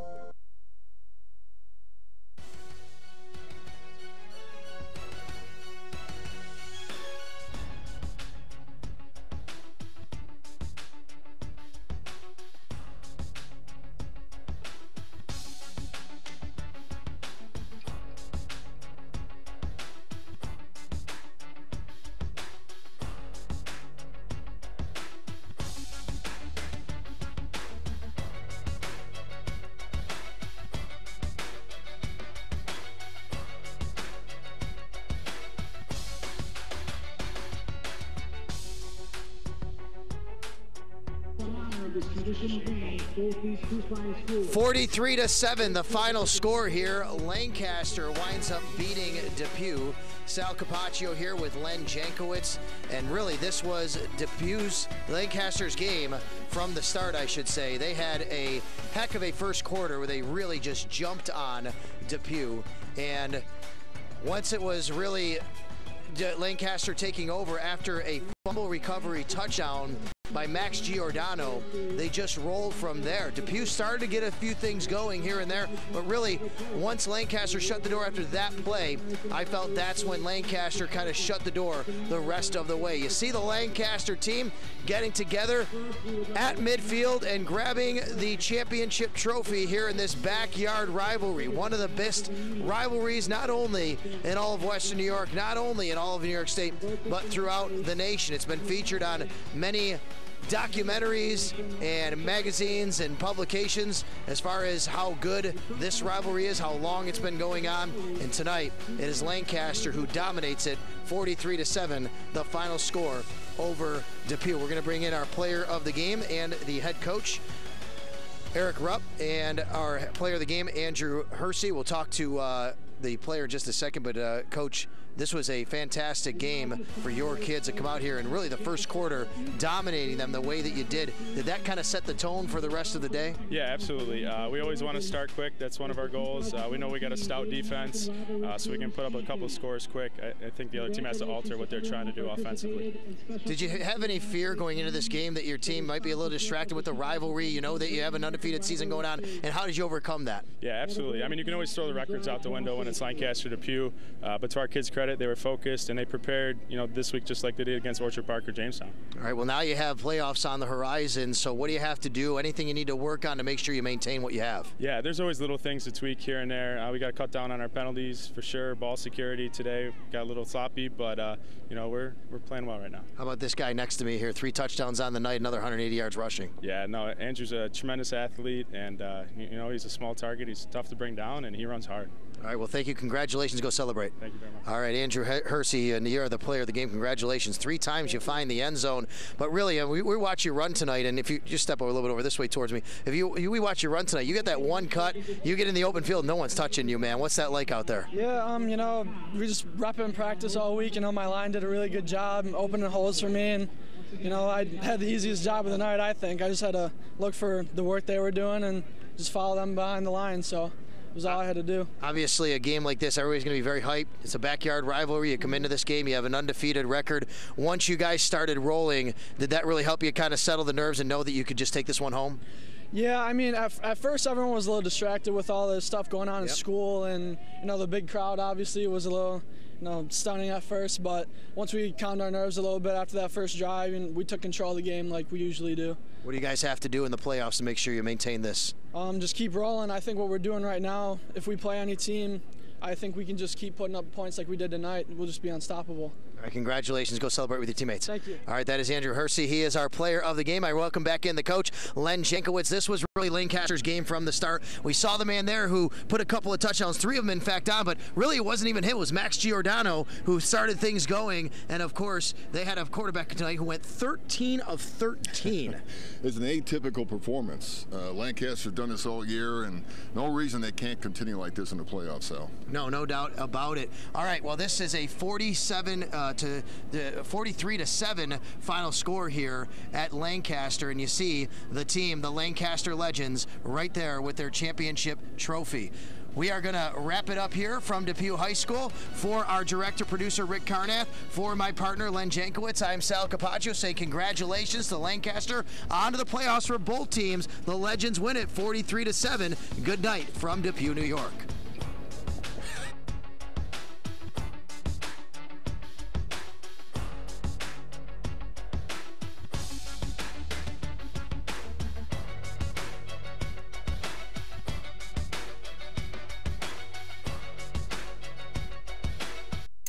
Imagine if you had the power to choose whatever weather you wanted. Sunny and warm? You got it. Lawn needs a little water? No problem. The thing is, it's not possible. With Weather on the Ones, we can't control the weather, but we can give you updates every 10 minutes. So you'll be prepared for whatever weather conditions come your way. Weather on the Ones, only on Spectrum News. I routinely get emails that say, you're too liberal or you're too conservative. I find that encouraging because it indicates to me that we're somewhere in the middle, which is what we're aiming for. And we have confidence that viewers have the capability of making their own decisions and taking in a whole wide range of information that we're hopefully providing to